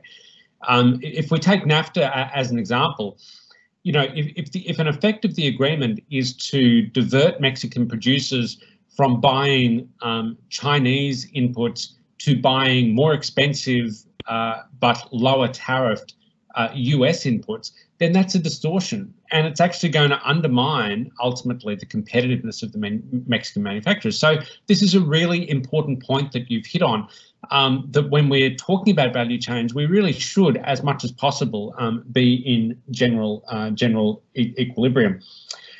Then your point about trade facilitation, I liked. I mean, I think that is one where there is some literature showing that GVC trade responds pretty strongly to improvements in trade facilitation. I think we can go further in understanding that, but I think policymakers are pretty alive to that. That you know, it's very intuitive in a certain sense. When you go and talk to these lead firms, they'll always tell you that trade facilitation is a big deal for them. They're not going to locate somewhere if it takes them a week to move things across the border. So I think that's a very good point. And then on trade wars, you know, something interesting about trade wars that I'm finding, again, I'm doing research on this actively at the moment. Even with a large shock, it has a big impact on trade. But actually, the supply chains don't unravel as much as you might expect. That genuinely surprised me when I came across that result. And you know, I'm still fine-tuning this. I'll publish the paper probably in a month or so. But it seems like, at least in proportional terms, you know, if you really want to upset this proportion between DVA and FVA, you need to engage in not just a trade war, but a huge trade war. Of course, that's what my country is very unwisely doing at the moment, and there are temptations to do the same in other places. So there is a definite risk there for supply chains, but I think it is one that we can hopefully keep track of over time. But all excellent points, so thank you very much for that. So one question, in terms of policy measures, what can governments do to build more resilient supply chains, especially in the aftermath of the disruption caused by COVID? I think that's a great question. It's one that a lot of people are asking. You know, as I said, I'm a glass half full kind of guy. I think that supply chains actually responded very well, given the unprecedented nature of the shock. But talking about greater resilience, I think if I were working for a sourcing department in a major lead firm in a value chain, I would be thinking about building in some redundancies into my network. So no one wants to hold inventory anymore, which was the old way of dealing with uncertainties. The new way of dealing with uncertainties seems to be to build in redundancies. That is to say that instead of buying all of my hard drives from Malaysia, I buy some of my hard drives from Malaysia and some from Korea. Okay, so I sort of diversify my supply base. On an analytical level, that sort of diversification makes the supply chain more resilient when there's a shock. It can bounce back more rapidly. Shocks are not transmitted in the same way as if there's only a single supplier. So I think those sorts of measures are really important to look at. Whether or not there needs to be a policy response, you know, other than the specific case of COVID, you know, where there's a market failure, there's obviously got to be a policy response. And things like stockpiling PPE, sanitizer for emergency circumstances, ventilators, this is something that many countries do. And I think they're probably going to be thinking about doing more of it. And you know, that's a perfectly reasonable policy response. But in terms of the value chains, I'm not sure that we need a hugely heavy hand from policy. You know, I stand to be corrected on that, but my sense is really that the answer is going to come from businesses repricing and reassessing risk. Saunok, your hand is up. Would you like to unmute yourself? Hi, Professor. I'd just like to add to what Samriddhi said. So my question would be along similar lines, like in the wake of COVID or in general, like external shocks to supply chains, is there an argument to be made for localizing value chains, or would that be counterproductive to the like to reaping the benefits of trade? Well, let me give you an example to answer that. So in France, you guys probably know bread is a big deal in France. It's a major part of sort of national culture, national cuisine, all the rest. So bread production is a major thing. It's something that people really care about. France, for whatever reason, sources about 90% of its wheat locally for the bread supply chain. Lo and behold, when COVID hit and people were at home more, and also there were shocks to budgets and all this sorts of thing, demand for bread went up, and the bread supply chain hit a huge speed bump because they were sourcing from a single country, and that country was disrupted. There were no alternative sources of supply. The general lesson that we learned from trade policy, and there's a whole literature on export taxes and export prohibitions that makes this really clear. So there was a time, particularly in Africa, that when there would be a bad harvest in one country, they would impose export taxes and export restrictions and effectively export their poor harvest to everywhere else in the region. At the same time, through general equilibrium effects, as keeping imports out. So in my view, making a supply chain completely domestic is actually going to make it more subject to disruption, not less. We noticed the disruptions with COVID because they were so extreme. What we don't notice is all of the other situations in which the internationalization of supply chains actually smooths out our consumption of goods from those supply chains. And what I mean there is that if you have a diversified supplier base, a shock to one supplier doesn't even necessarily reach the final consumer because you get stuff replaced from an alternative supplier. So I don't see it. I don't see localizing as much of an answer. I do feel that it would be counterproductive, but there's a big dose of politics involved in this. So I think we all have to watch that closely. There's a question now about SDG 12 on sustainable consumption and production. So how is the new development model of GVCs facilitating that? And how do we align the ideas of the SDGs with GVCs? Well, I would say this is partly answered by the role of trade in the SDGs. There's no trade goal in the SDGs. Trade is only a means of implementation. So trade is good for doing a whole bunch of things. It's good for getting medicines to people. It's good for getting vaccines to people, bandages. It's good for getting food to people, all these kinds of things.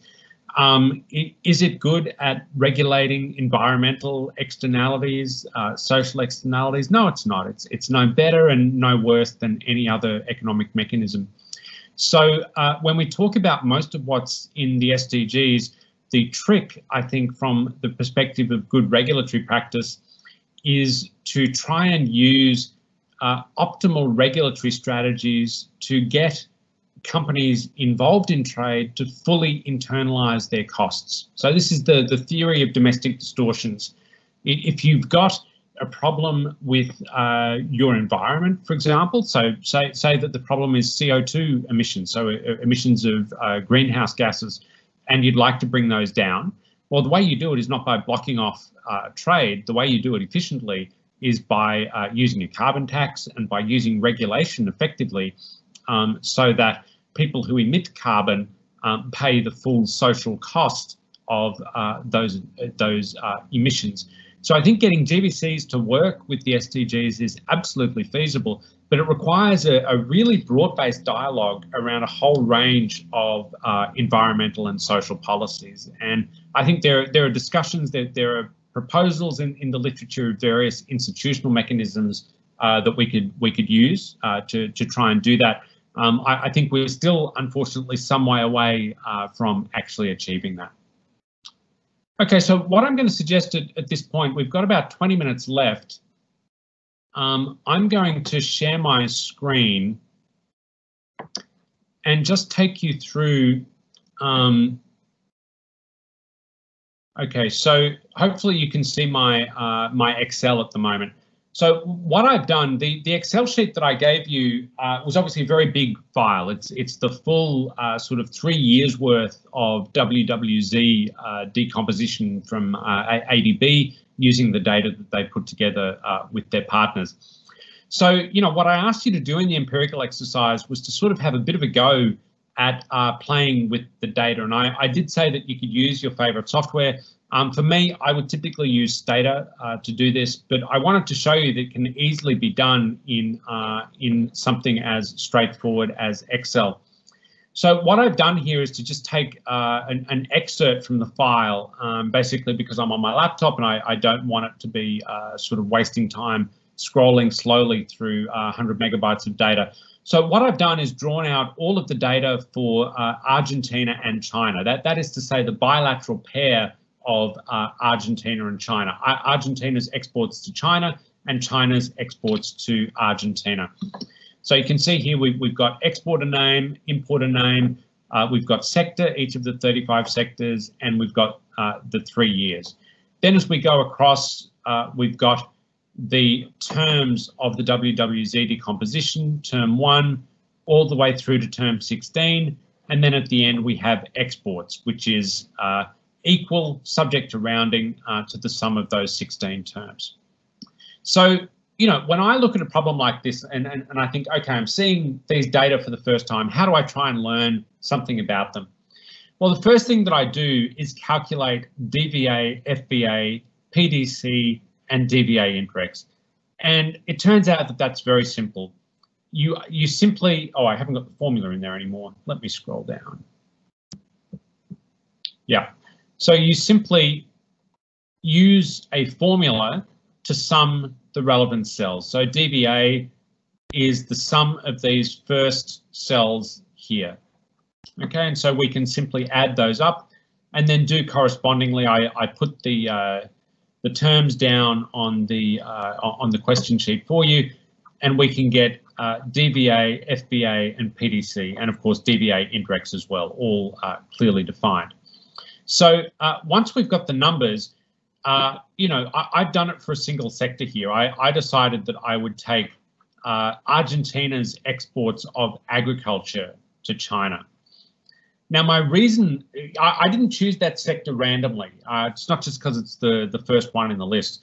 I was interested in it because often when we read policy material about global value chains in Latin America and the Caribbean, the point is made that the region doesn't participate all that much in value chains because it is specialised in the export of primary commodities.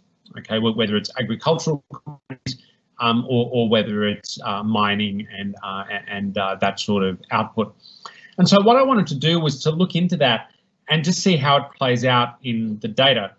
So you can see I've done it in dollar terms here. Now, if I were comparing results across sectors, I would obviously compare these dollar figures across sectors.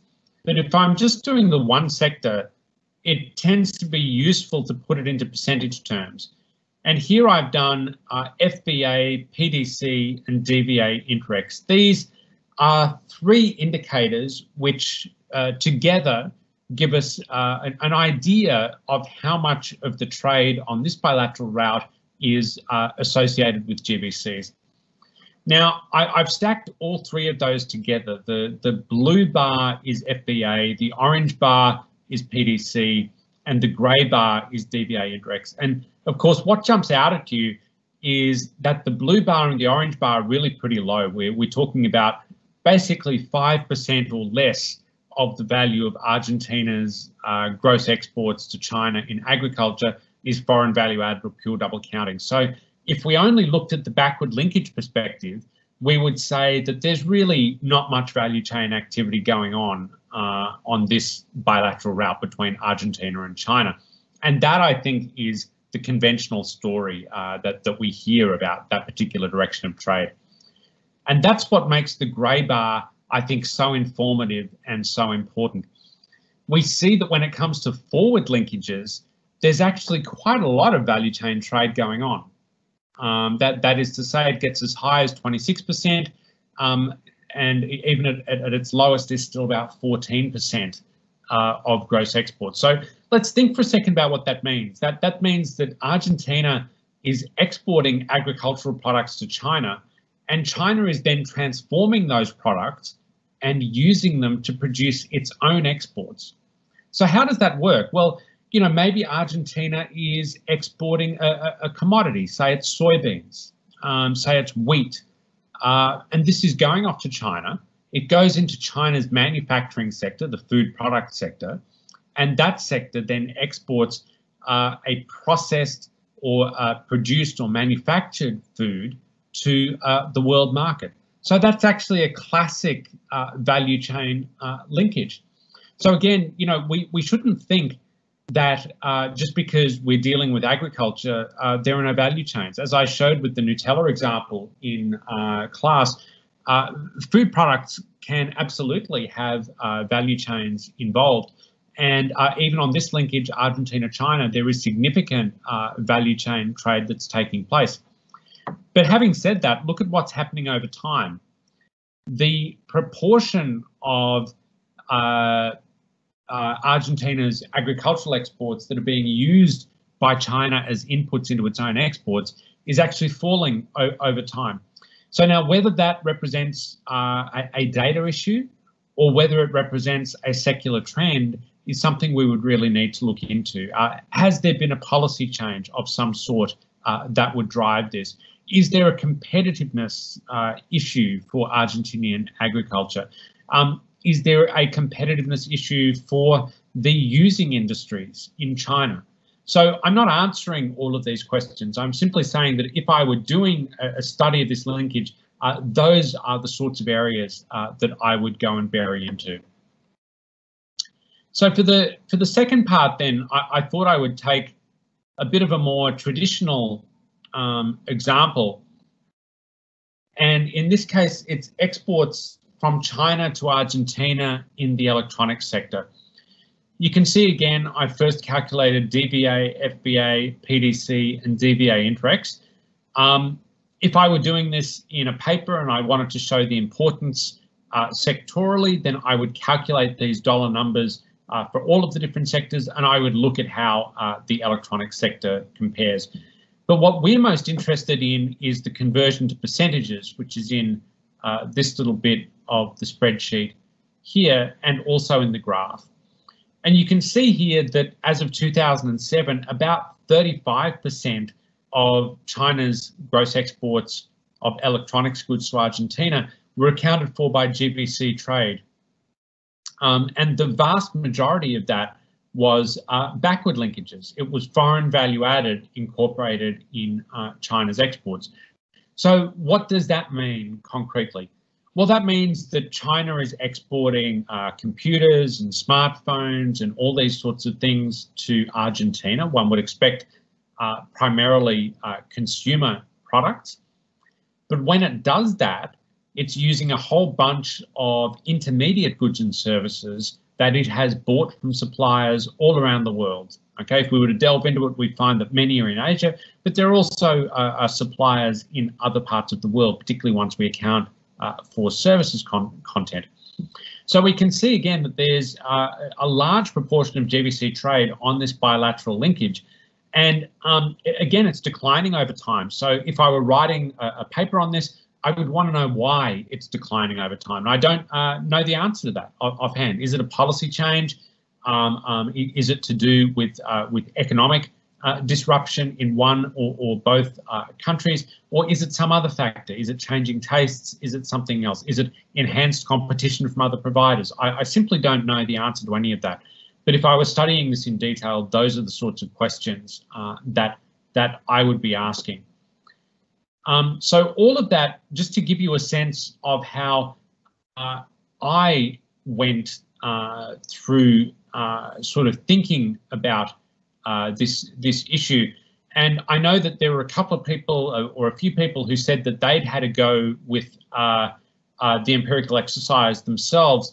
We're not going to be able to share screens, but I wonder if anyone would volunteer just to tell the group very briefly the countries and sectors that you looked at, the sort of analysis you did, and what you found, plus maybe any problems that you had. Do I have any volunteers for that? Yeah, can I, this is Anjali, can I discuss my results? Certainly, please. Sure. Thank you. So I worked on India and I focused on the chemical sector in particular, and I tried to make a comparison of the chemical sector vis-a-vis the overall economy. So I aggregated, so I had two regions, India and rest of world, and then I had two commodity sectors, chemicals and everything else, including chemicals. So broadly, what I observed over time in India was that I found that the DVA component, the DVA component was by and large increasing over time between 2007 to 2017. So this was happening for chemicals also and for all sectors also. But but by comparison, the DVA for chemical sectors was 0.83 when I'm computing in terms of as a percentage of total exports, and at an overall sectors it was 0.85. So one could say that the domestic value addition component of the chemical sector is relatively less in comparison to the overall economy. That means probably the chemical sector, where in the COVID times one tends to think in terms of pharmaceuticals, is where the domestic value addition component is relatively, I repeat, relatively less than the overall aggregate economy. 0.83 vis-a-vis 0.85. So that probably gives a hint that a lot of active pharmaceutical ingredients, the argument where there's a huge dependency on China for imports, probably this is what these figures indicate. But when I look at the chemical sector in particular over time from 2007 to 2017, in that within the sector, I saw that from in the past 10 years, from 2007 to 17, my domestic value addition component has increased tremendously. From 0.73, it has gone up to 0.83. So that's a huge domestic emphasis on domestic production of chemicals. So these are the two broad findings that I could figure out. But here I have a question that since I found that domestic value addition component of chemical sector, I found it to be increasing. Is it a good thing or is it a disadvantage as we see in a protectionist environment, especially post-COVID? So that's my query from my observations. Yeah, thanks, Anjali. That sounds great. I mean, it sounds like you've gone about the exercise in just the way that I was hoping. I mean, I will say that, you know, the percentage figures that you're reporting for DVA are pretty high, and as I said, this is all in comparative terms. That there's no kind of absolute sense of what's high and what's low. But based on figures that I've seen for other countries, that's pretty high. So, you know, I think it does fit with this story of Indian industry, and I think particularly heavy industry like chemicals being focused on the domestic market. The change over time is really interesting. I don't know what's produced that. Of course, India has been having all sorts of changes in trade policy over the last years. I'm not specifically aware of anything in chemicals and affecting inputs. I don't know if there have been any changes to things like duty drawback and some of these other schemes that give preferential access to inputs.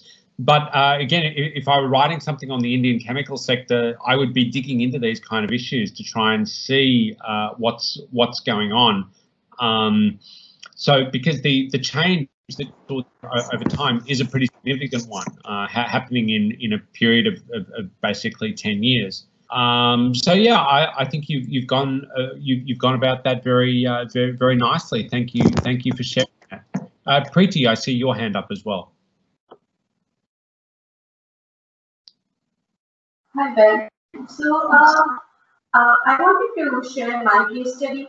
I also work on India, but what I found in my results when I did study the data on an executive level, like India with all the partner countries, which is the world. So what I found was the BVA intermediate export actually declined from about 21% to 18% over the period 2007 to 2017. So, and even for the foreign value added as a share of the exports, they also decreased from 2007 to 2017, but for the year 2011, it actually increased. So, and I worked for my sectorial analysis, I worked with agriculture sector because India has policy interests in this sector and is kind of protecting it. So the figures which I obtained for my foreign value added in agriculture sector were really very marginal, like it's 0.07%, and it also declined with to 0.06% in 2017. But on the other hand, the DVA, intermediate for agriculture sector, increased over years from 2007 to 2017, although this was also a marginal increase from 0.45% in 2007 to 0.7% in 2011. So this is what I found out, but I was not actually able to link it with the policy thing here. So I also posted a question in the chat box asking that when we get these results, do we have to link it to the big policy or the domestic politics going on in the country? So how do we actually go about it? Thank you. That's the $1 million question. So I think, I mean, thanks very much for describing all of that. Again, I think you've thought about the issue in exactly the right way. But the policy question is really crucial. Now, in the empirical exercise, I didn't ask you to go off and do 6 weeks worth of policy research to try and get to the bottom of this. Often the answer is very hard to find. Sometimes it can be a really technical kind of change that makes a big difference. But certainly the dynamics that you're reporting from India in both cases, I think would be worthy of going through policy changes over that period to see what might be causing that. It may be a direct policy, it may be an indirect policy that's acting through some complicated general equilibrium effects. So yeah, and actually we've just seen in chat the same thing for transport equipment. We see DVA going up over time. So it's no surprise that Indian governments historically have basically wanted DVA to be as close to 100% as possible. Post 1991, obviously that changed, but it never changed as radically as it did in other places. And so I think what we're seeing now is a complex interplay of different policy and political forces. So if I were studying this, I would be going into what are the policy changes at a really micro level that might be affecting these results. And by the way, a good way of figuring out what those are is to go and talk to businesses, either business associations or actual businesses, and talk to them, ask them why they're not sourcing stuff overseas. Are they happy with the stuff that they're sourcing from India, or is there some reason why they do it anyway? So I think by doing this combination of kind of quantitative and qualitative work, you can start to tease out potentially a really interesting story. So Anjali was just asking for the floor back, so maybe I can hand over to her for a second. Thank you so much. So when I worked out my figures, I was also not very comfortable with such high proportions of DVA, which were abnormally high compared to what I've seen in other reports, development indicators or something of similar types. So one reason, after your having pointed it out, I could quickly go back to my Excel spreadsheet and I could so possibly I picked up the figures wrong. I just want to check with you. So what I am supposed to be doing is I'm supposed to consider India's bilateral trade with all countries, and then all other remaining countries should their respective bilateral trade should constitute the rest of the world. Is that how I was supposed to group? So for instance, there's India, and there are two countries. So India 1 and 2, 3 countries. So I'm supposed to consider India's trade with country 1 and 2, add them up. So that makes my India's exports, and then the total of countries 1 and 2 with India or with the rest of the world should be one. Well, those are two different directions. So if you're interested in India's exports, then you simply choose whether you want to look at one bilateral direction. You can look at in India's exports to the United States, and that's an interesting policy question, and you can look into it. If you want to look at India's exports with the world, then you take all of the rows in the Excel sheet that have India as the exporter, and you add them up. Which I think is what you've done. So yeah, that sounds right to me.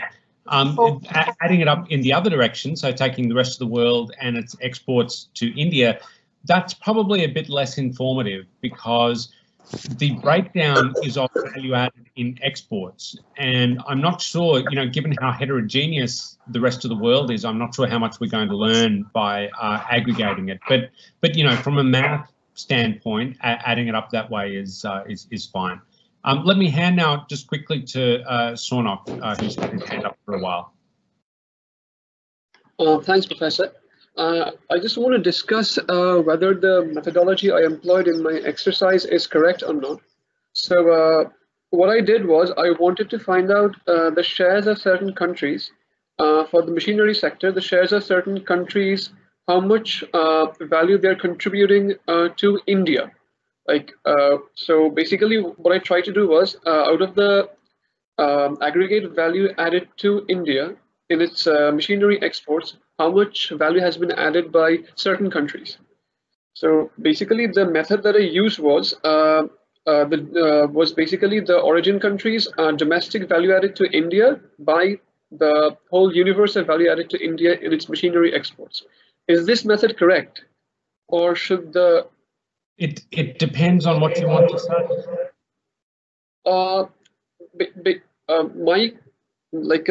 My dilemma was whether to replace value added by imports. For instance, origin countries domestic value added to India by total imports to India. Would that be the correct indicator, or should the denominator be the world value added to India? Sorry, I'm not sure I'm following. I mean, if you want to get total value, so in the example I showed, I also calculated China's total domestic value added in exports of electrical goods to Argentina. That's just DVA, and you can divide that by gross exports because DVA plus FBA plus PDC sums to gross exports. It's just a question of what that tells you.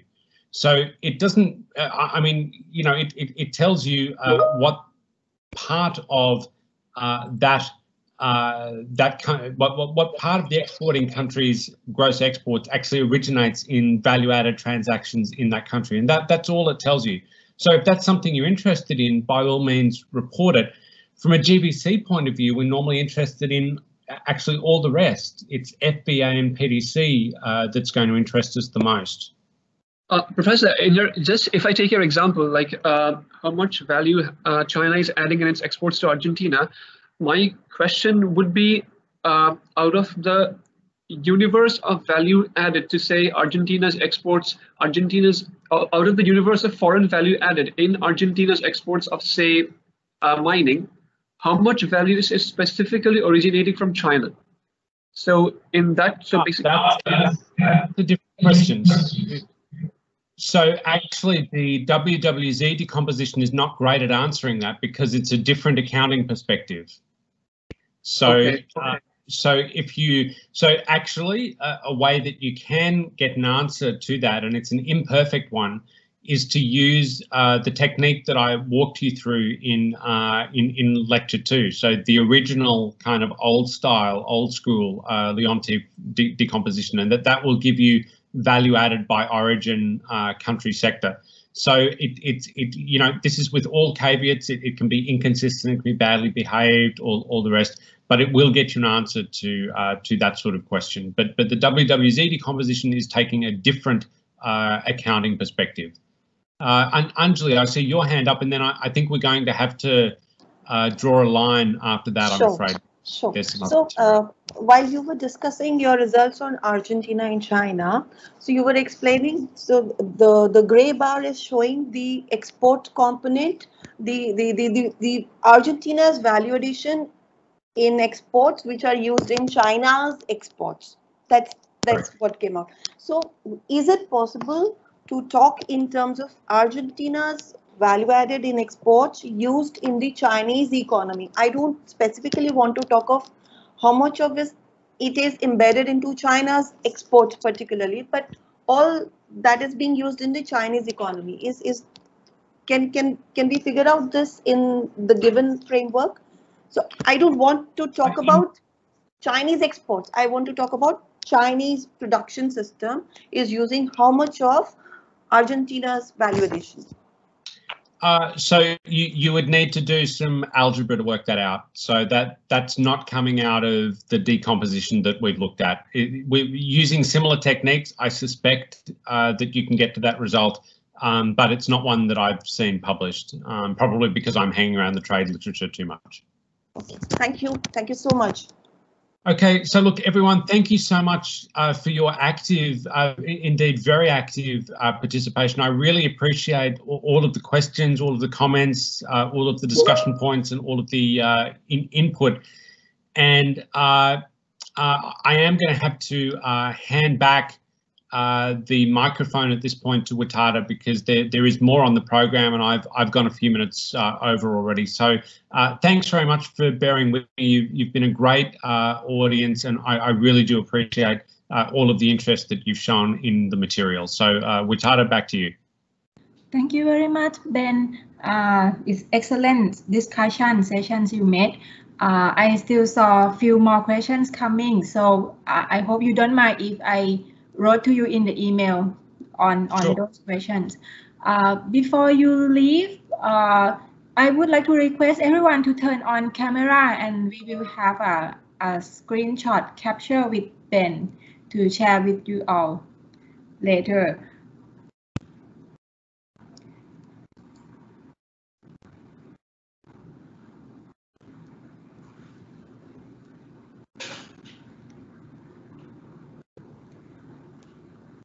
Pete, Nicholas, Pam, Samantha, do you want to turn on your camera?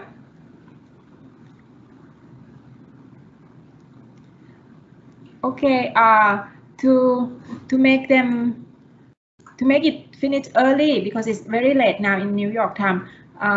Natapon, can you please do the screenshot, please?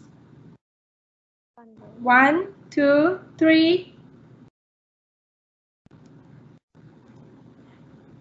Okay, I think we got it. Thank you very much all. Thank you very much, Ben. You must be very tired.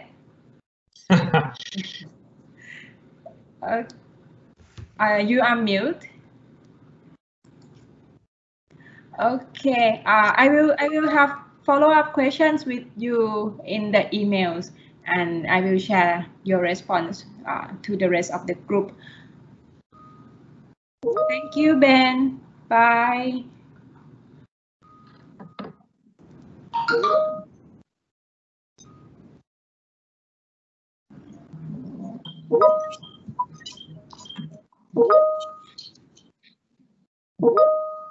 Hi all. I will invite my colleague Richard to present the preliminary versions of the interactive database on GVC analysis. I saw many questions during Ben's sessions that asking about interpretations of those indicators, how to get the indicators calculate for particular countries, and how that would mean for the policymakers. So with the upcoming interactive database developed based on ADB MRIO data, ESCAP has done aggregations and based on the 16 WWC decompositions, and then do analysis at focusing at bilateral relationships to enhance the pictures and the understanding of how GVC link between two pairs of the countries. When we finish the final version, the database will be put up online, and it will have both visualizations for you with your selections of the country. Plus, we will offer the download of the indicators that back up the database. This database is one of the products that we have been supported by FEALAC forums, which building the knowledge products to understand value chain linkages between East Asian countries and Latin America countries.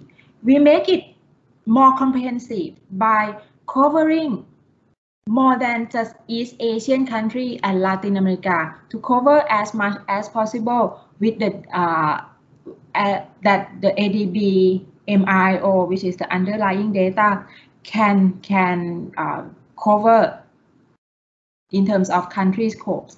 So you will see in a moment of how this database can fit into your policy analysis, but you may have to wait a little bit to be able to access the database and download the data, because now we are still in the process of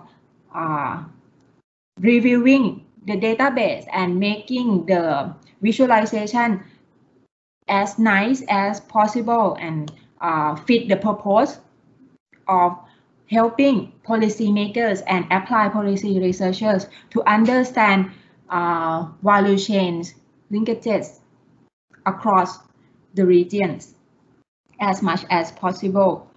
So once you see this database and you have any idea or feedback to suggestions, please feel free to send me the feedback. We would take it into account and try to see how much we can do to improve upon on those interfaces.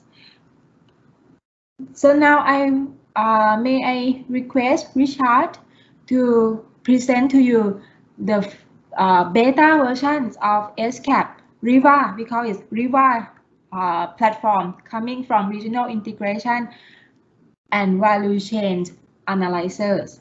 Please, Richard, you may take the floor. Thank you very much, Dr. Witada, for that introduction to our e-platform. So I'm currently sharing my screen.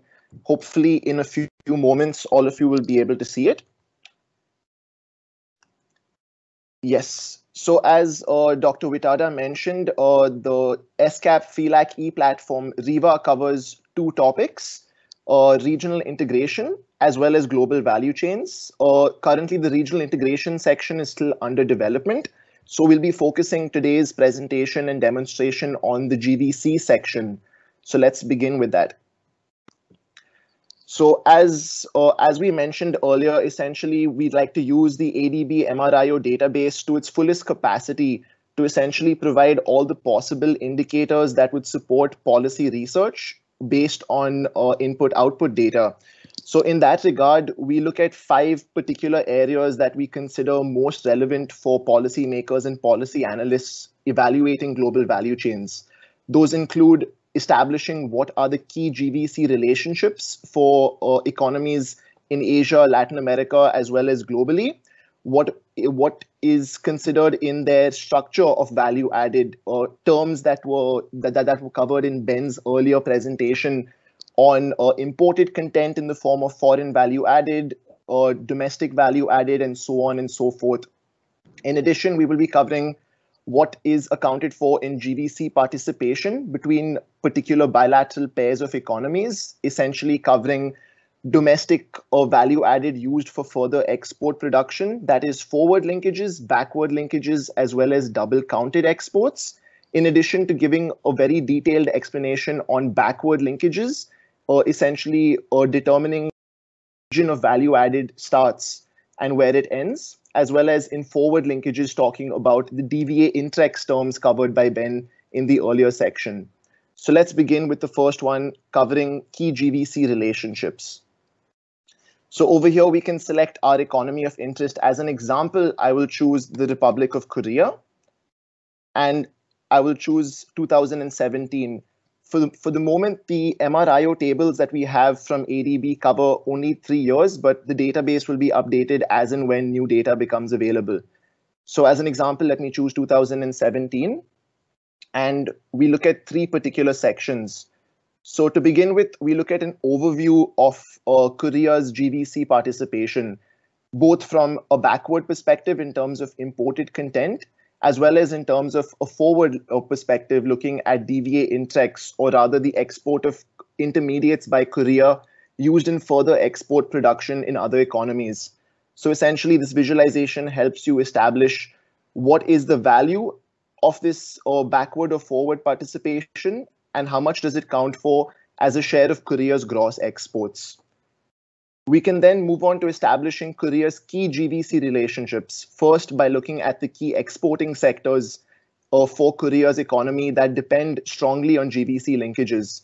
We have chosen the top 5 economies, both from a forward and a backward perspective, to establish key relationships. So as an example, all of these details can be drilled down to look at further information. So as an example, we look at the electrical and optical equipment sector in Korea having $45 billion of foreign value added coming into its exports to the world, accounting for 21% of its gross exports.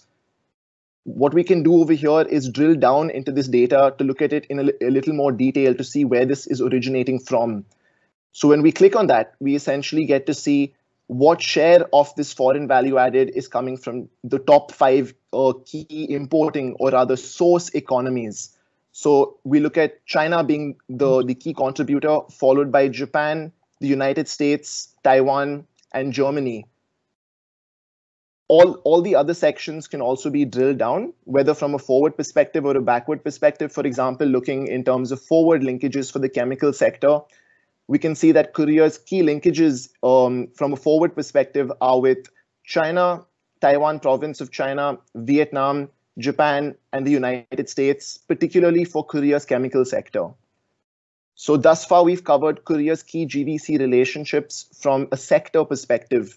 We can also move on to examining this by Korea's key partners in GVC linkages. So over here, we can see China, Japan, the United States, Australia, and Germany being some of the key GVC participants for Korea's exports from a backward perspective. If we'd like to see how much or what sectors in particular are linked by these economies, we can just drill down by clicking on this, seeing that for the case of Japan, the largest contribution is in electrical and optical equipment, followed by transport equipment and chemicals. And similarly, we can look at Korea's forward linkages with a particular partner.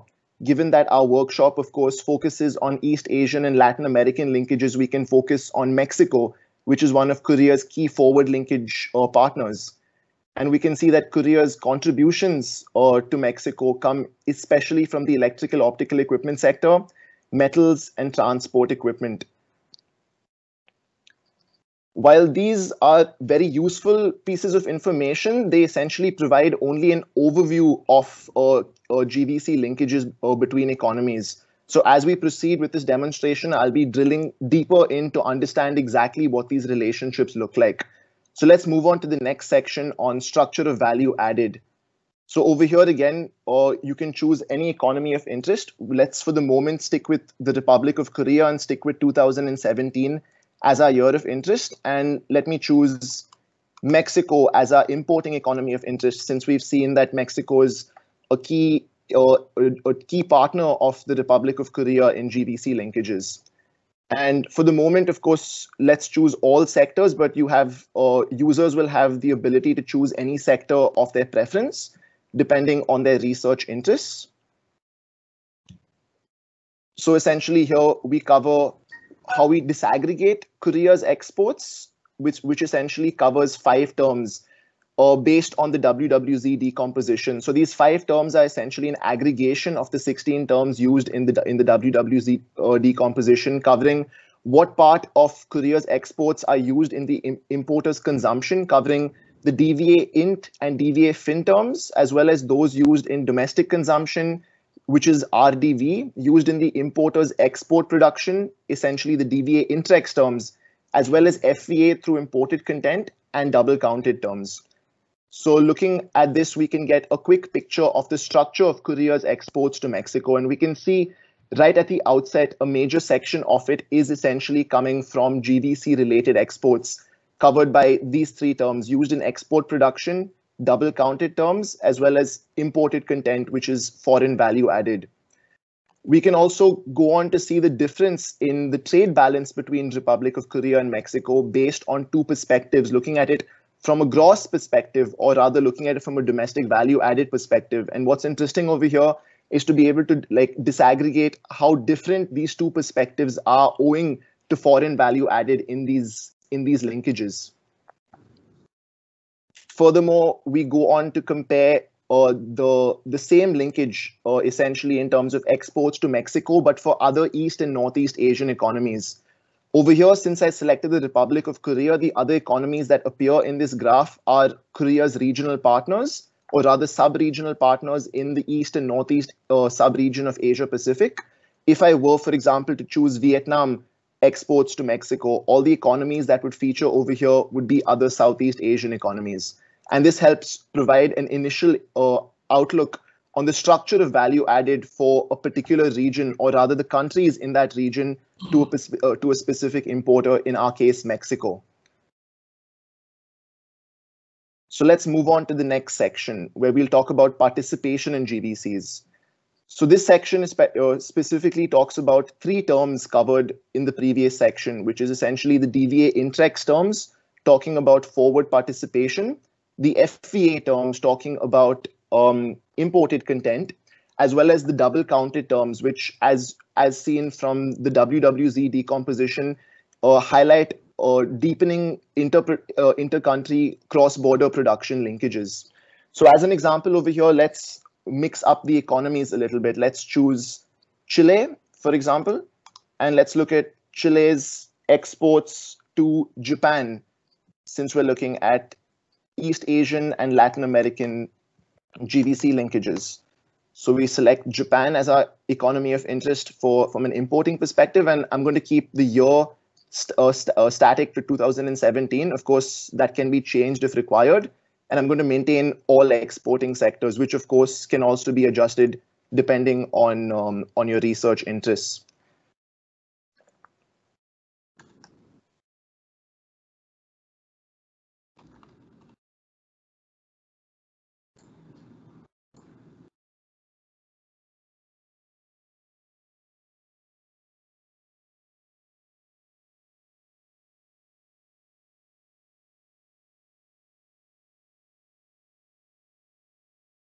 Actually, here this graph took a load. As you can see, it was running a lot of calculations, because what we'd like to show over here is not just Chile's exports, or rather Chile's GBC participation with Japan, but additionally, we'd also like to see all other Latin American and Caribbean economies participation, GBC participation with Japan.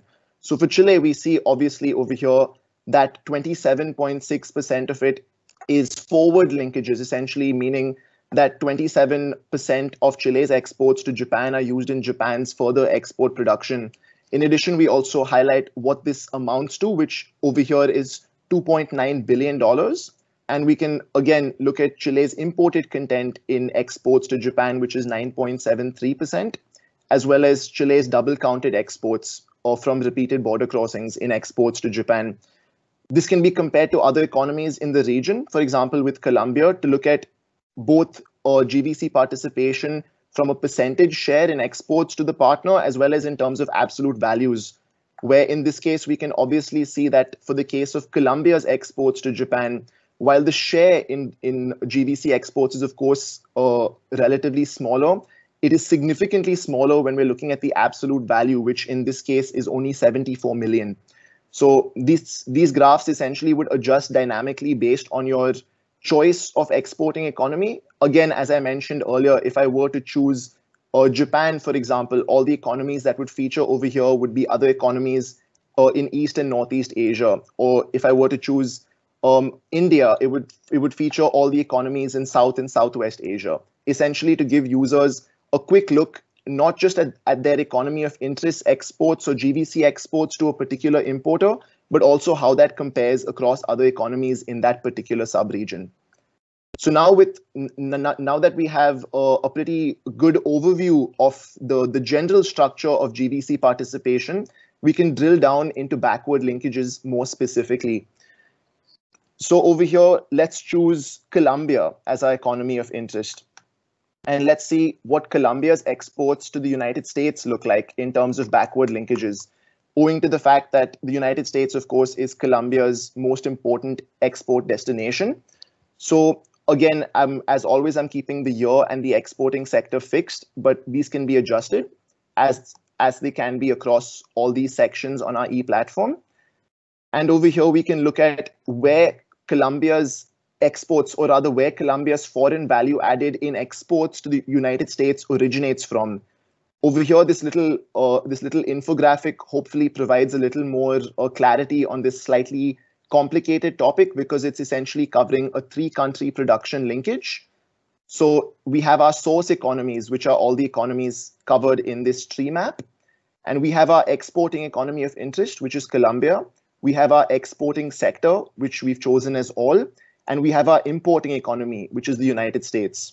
So over here, we can essentially understand that in Colombia's exports to the United States, a major part, or rather 23% of foreign value added in that particular GVC comes from the United States itself, while another significant portion of it comes from Europe, shown by all the red economies over here, and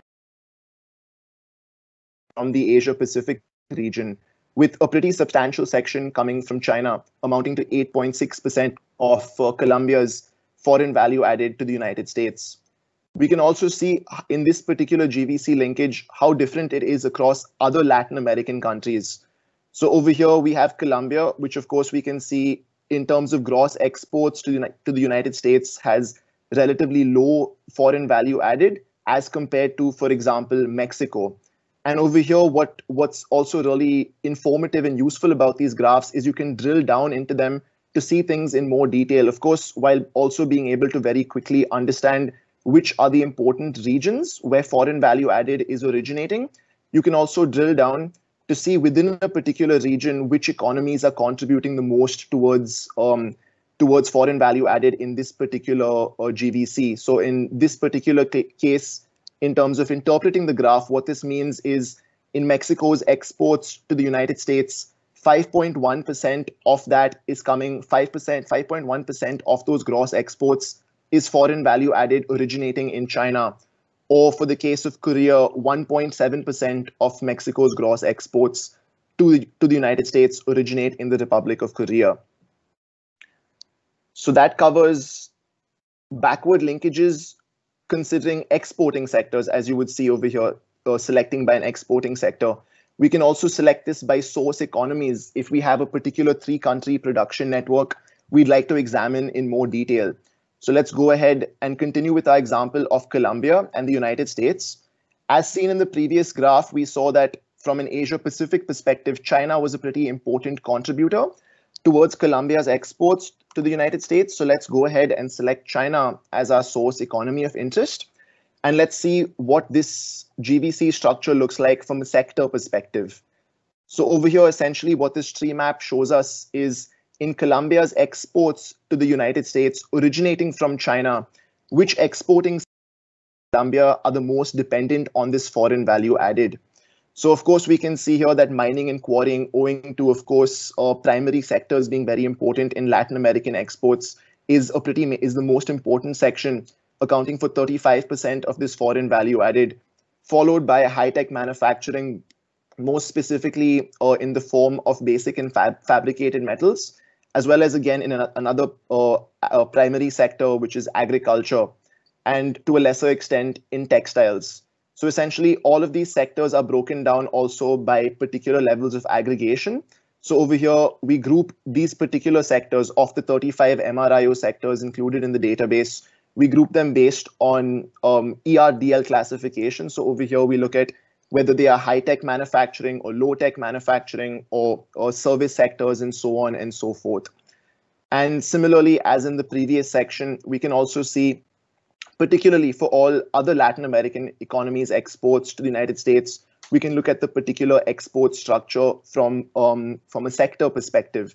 And we can see how that varies across economies in the region, where we see, of course, for Mexico, owing to its major participation in transport and electrical equipment GVCs, we see a major section coming from high-tech manufacturing. And of course, as I mentioned, we can drill down and see particularly how much these sectors contribute or how much these sectors are dependent on foreign value added from a particular source.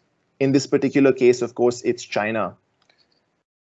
Over here, it's also useful for us to switch it up and look at a different GVC. So right now we looked at Colombia's exports to the United States. We can also mix this up a little bit to see how this varies compared to another economy. Let's take Vietnam and see how much this varies.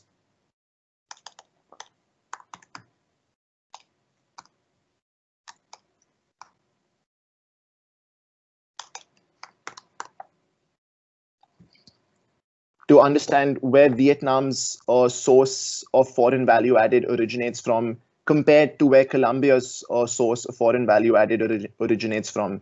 So over here, of course, similar to what I'd shown you earlier, we can see the different regions where foreign value added in Vietnam's exports to the United States comes from. Of course, for Vietnam, as would be expected, a much larger portion is coming from the Asia-Pacific region itself, and to a much lesser extent, the EU and Latin America. And again, we see China being the key contributor over here, followed by Republic of Korea and Japan in Vietnam's exports to the United States. And we can also look at this as before to see which particular sectors in Vietnam depend the most on this foreign value added coming from China. So we stick to our same GVC linkage, except of course, replacing our exporting economy with Vietnam instead of Colombia. And over here, we can see a much different production structure or much different GVC sectoral dependence, where for Vietnam, the major portion of its exporting sector dependence on China comes from low-tech manufacturing, most notably, of course, in textiles, leather, and food products, and to a lesser extent in high-tech manufacturing like electrical and optical equipment.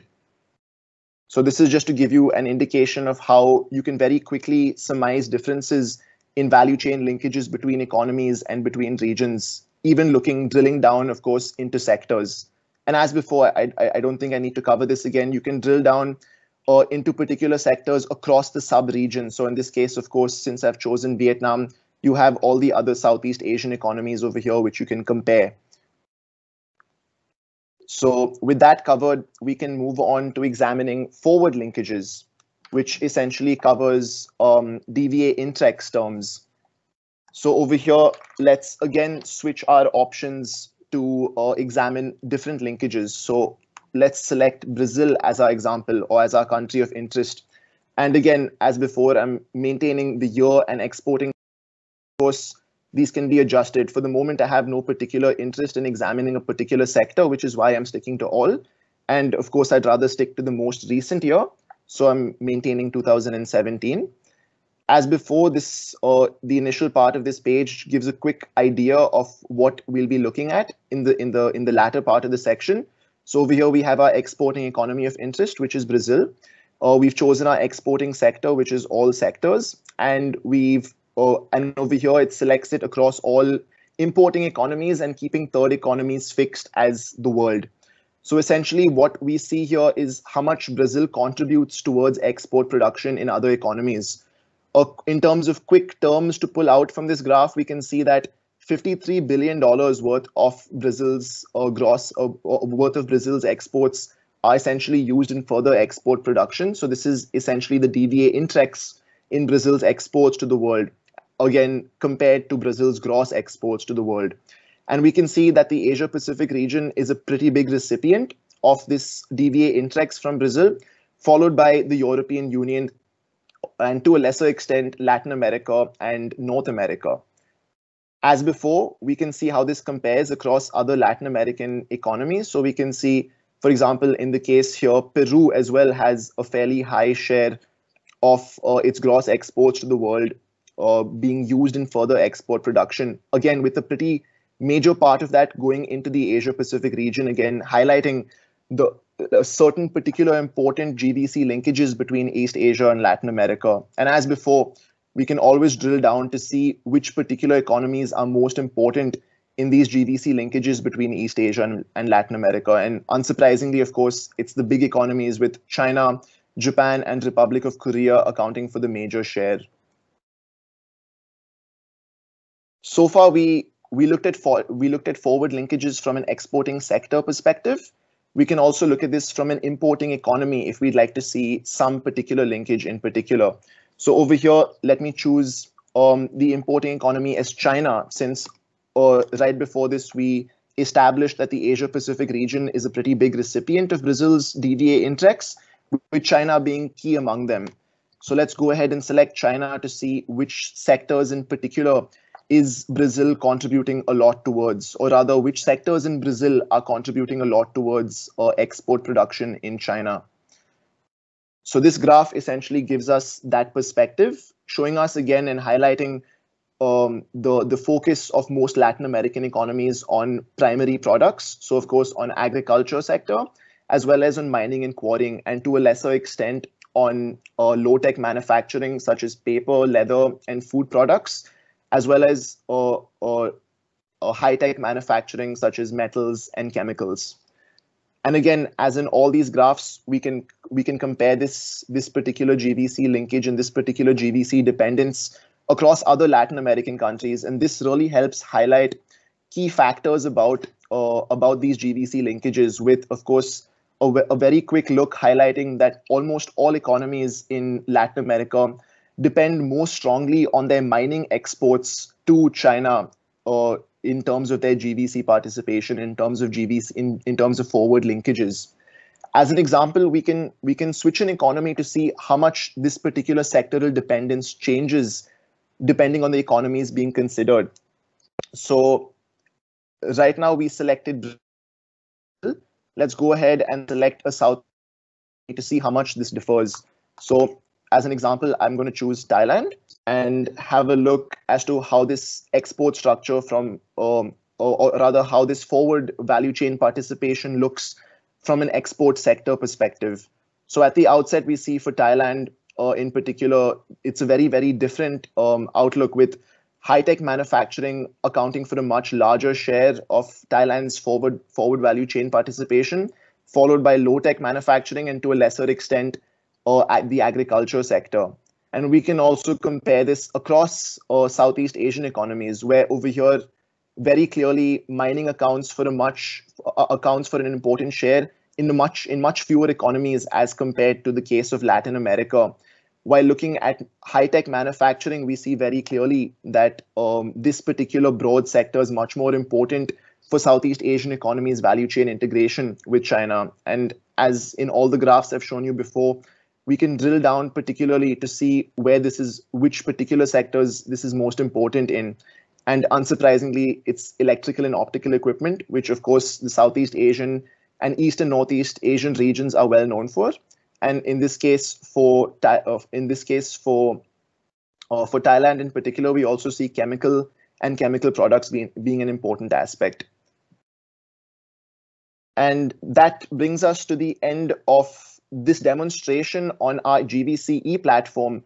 But at this point, what I can show you in terms of linkages between this platform and existing platforms that ESCAP has developed before this is in terms of linking this RIVA platform, this regional integration value chain analyzer, to a pre-existing product we have, which is TINA, which is our trade investment and negotiation advisor. So just to see how seamless the integration between these platforms is, we have our exporting economy selected as Thailand, our importing economy selected as China.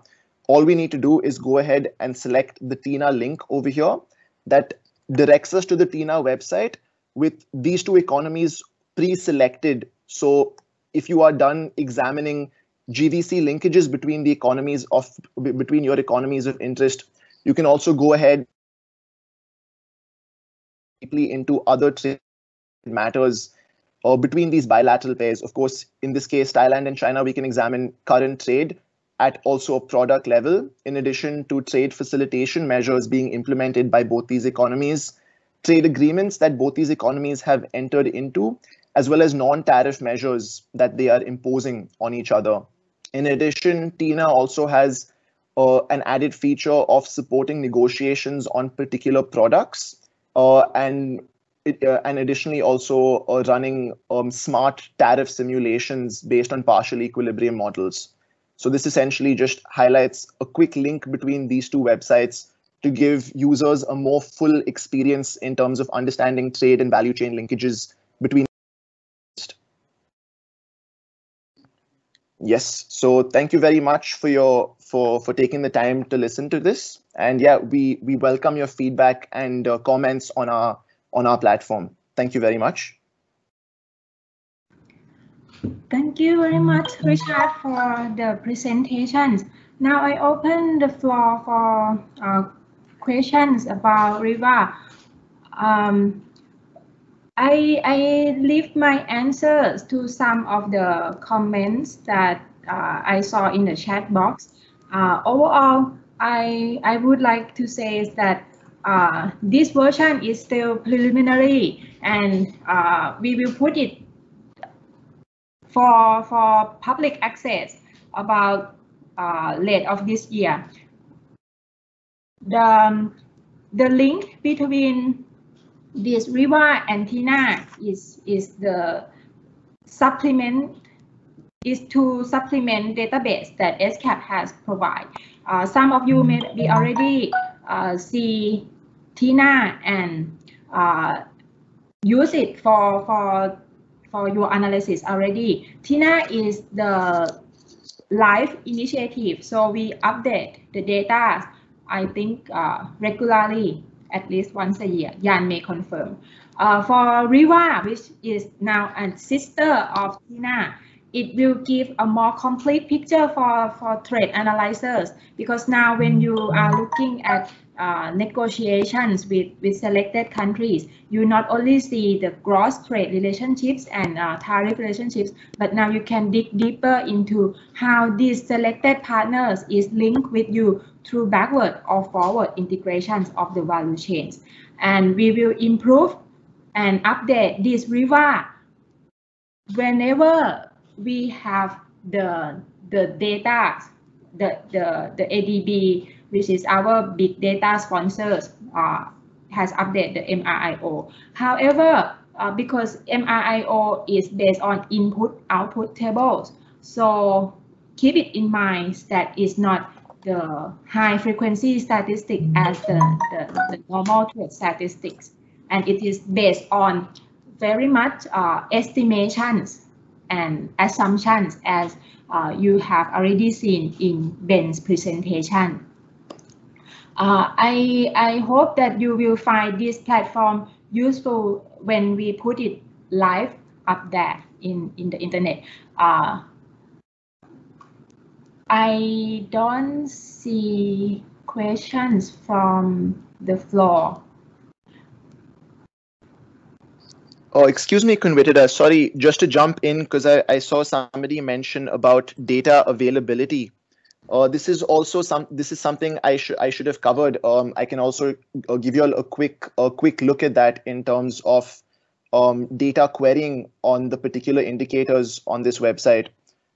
So essentially, this is covered in the data download section, which is on the first page, where you are able to, of course, this is all under development, but you are able to select your indicator of choice, which essentially links to all of the data shown in the web platform. And of course, allowing you to select all the economies, importing, exporting, source economies, sectors, and years of interest, and allowing you to download all of this in CSV format. So just to clarify that.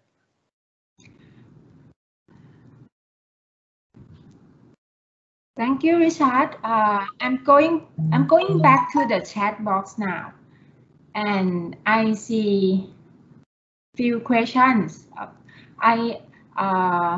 The data availability and the technical notes on how we calculate these indicators will be available on the platform. We have that metadata and technical notes page.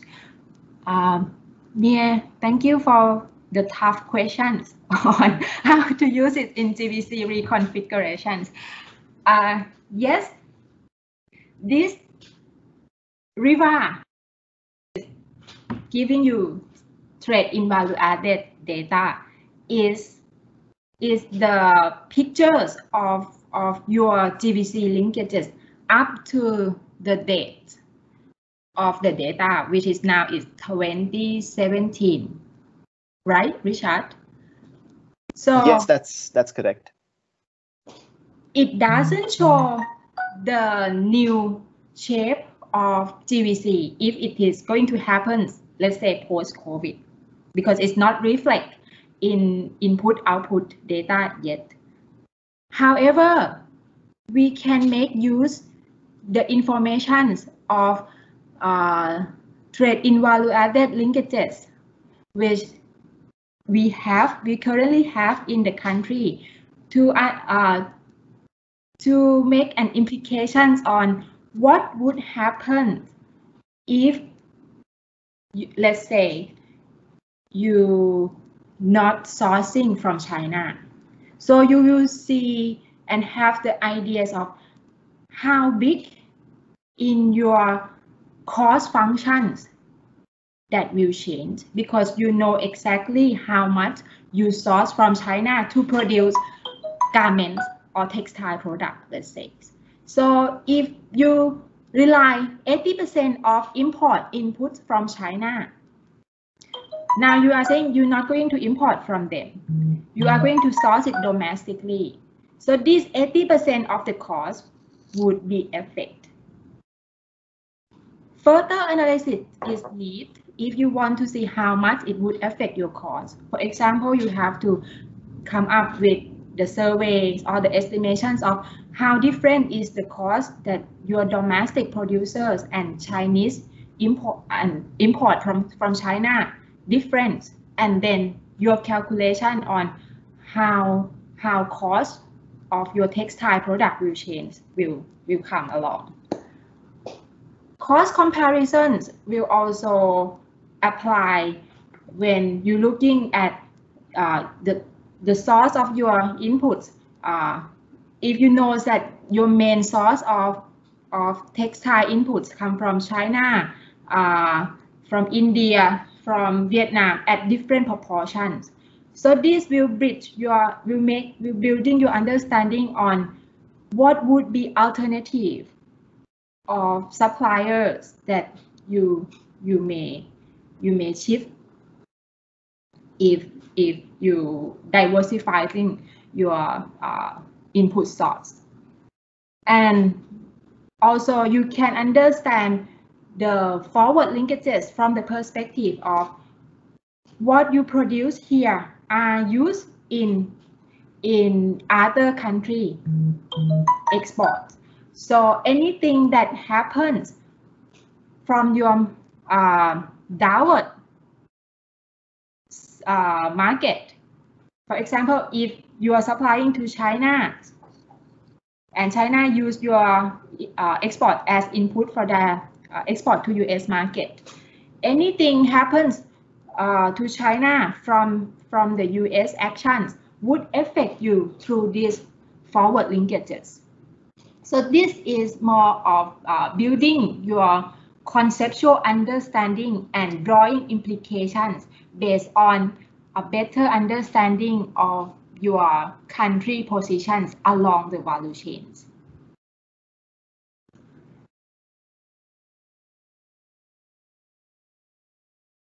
Jan confirmed that Tina update at least annually. Thanks, Jan. When will be available to ArtNet members? By the end of this year. And it will be also extend to the other, as you can see in Richard's first presentation slide, there is two parts in this platform. One is GVC, the other part is regional integration. So next year, we will add the portion of regional integration, which looking into indicators of regional integration from trade to GVC, to finance, to infrastructures, to digital, based on our digital and regional and sustainable regional integration database.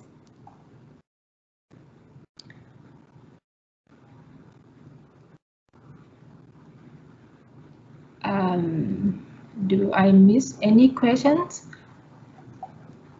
Okay, I think I covered all the questions. Richard, please confirm that I don't miss any questions. Yes, you've covered all the questions. Yeah, just I think an additional thing from Jacqueline was essentially a useful comment for us to have some type of checklist highlighting what countries we have information for, so users don't have to drill down into the download section to see what countries are covered. So would be a useful addition which we can add in at some initial section of the website. Yeah, it's a good idea, and we will take it forward, Jacqueline. Thank you very much. Then I think we come to the last part of the workshop. I will invite Mia to say something to all of you, and also thank you our partner on behalf of the team running this FEALAC project. Please, Mia. Thank you very much. I hope the people online will not get an impression that I get to speak only to thank people before and after the event. I enjoyed very much the presentations and the discussions that were held this morning, and in particular that the work of ESCAP has been received with great enthusiasm by the participants and our partners. And I think while we have some work to do still on this, it will turn to be a very useful tool, as Vitada prompted to explain how it can be actually used to improve the understanding of policymakers in this area, and particularly the costing of or the cost implications of sort of their probing into the nudging into the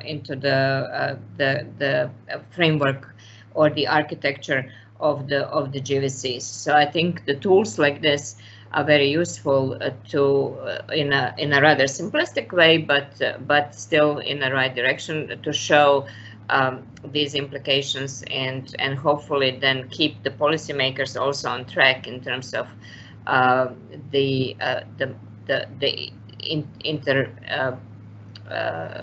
meddling into the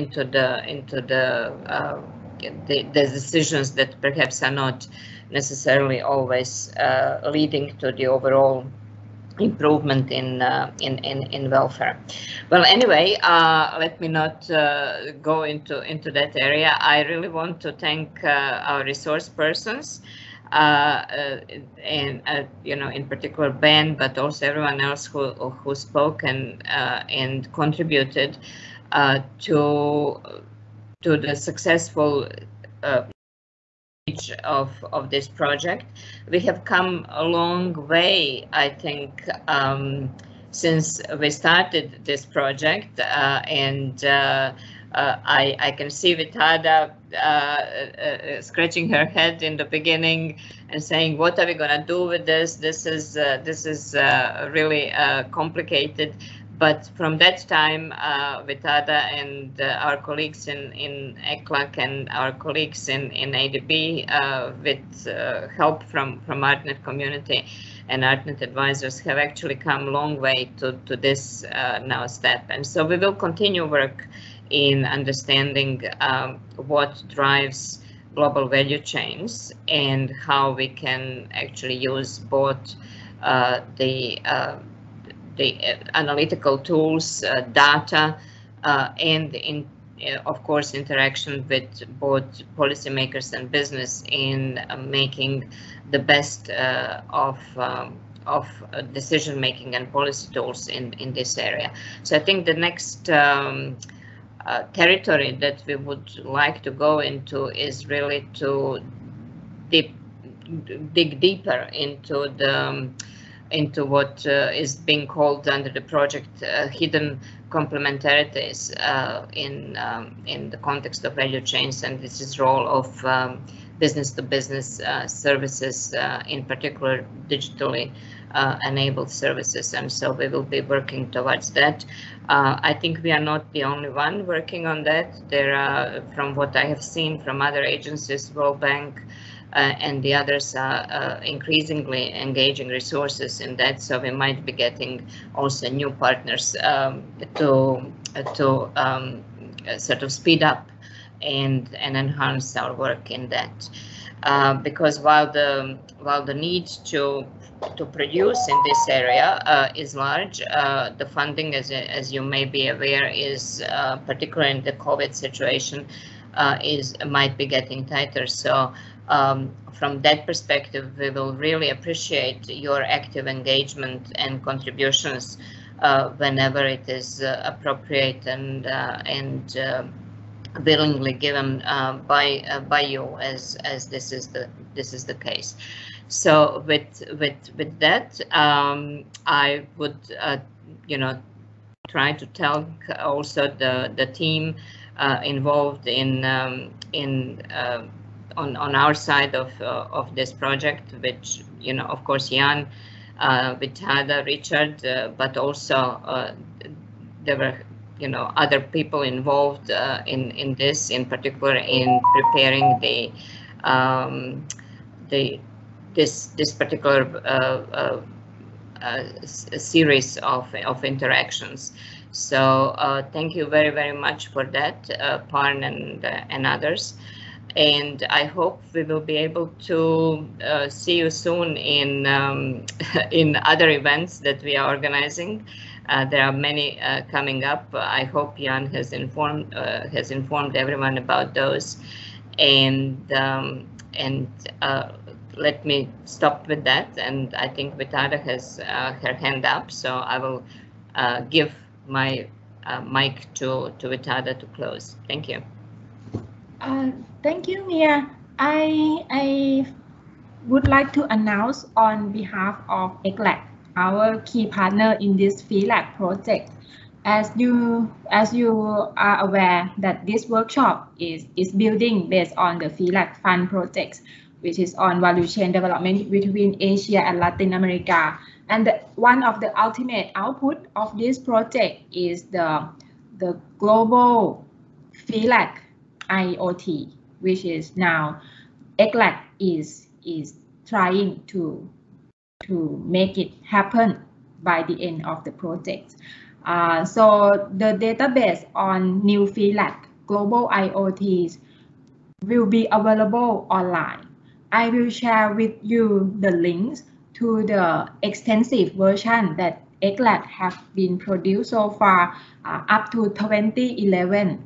The data, but later on, by the end of this year, hopefully we will have the 2017 version. So it will combine the structures of ECLAC, of ADB, and the OECD TIWA together in a nice and comprehensive manner to support LAC and Asia IoT initiative, global initiative. Yes, that's the message from our key partners in ECLAC Secretariat. with that, I would like to thank every participant here, this very active sessions, and you can send your further question, follow-up questions to me and Natapon by email, addressing the speakers that you want them to respond. We have ADB, we have FEALAC, we have Ben, and we have ESCAP to help you answering those questions. I thank specifically the resource person from ADB who are with us throughout this workshop. Thank you very much. So see you next time if we are going to have this workshop again. Bye-bye. Thank you all very, very much. Bye-bye. Stay safe and stay well and wear the masks. Thank you.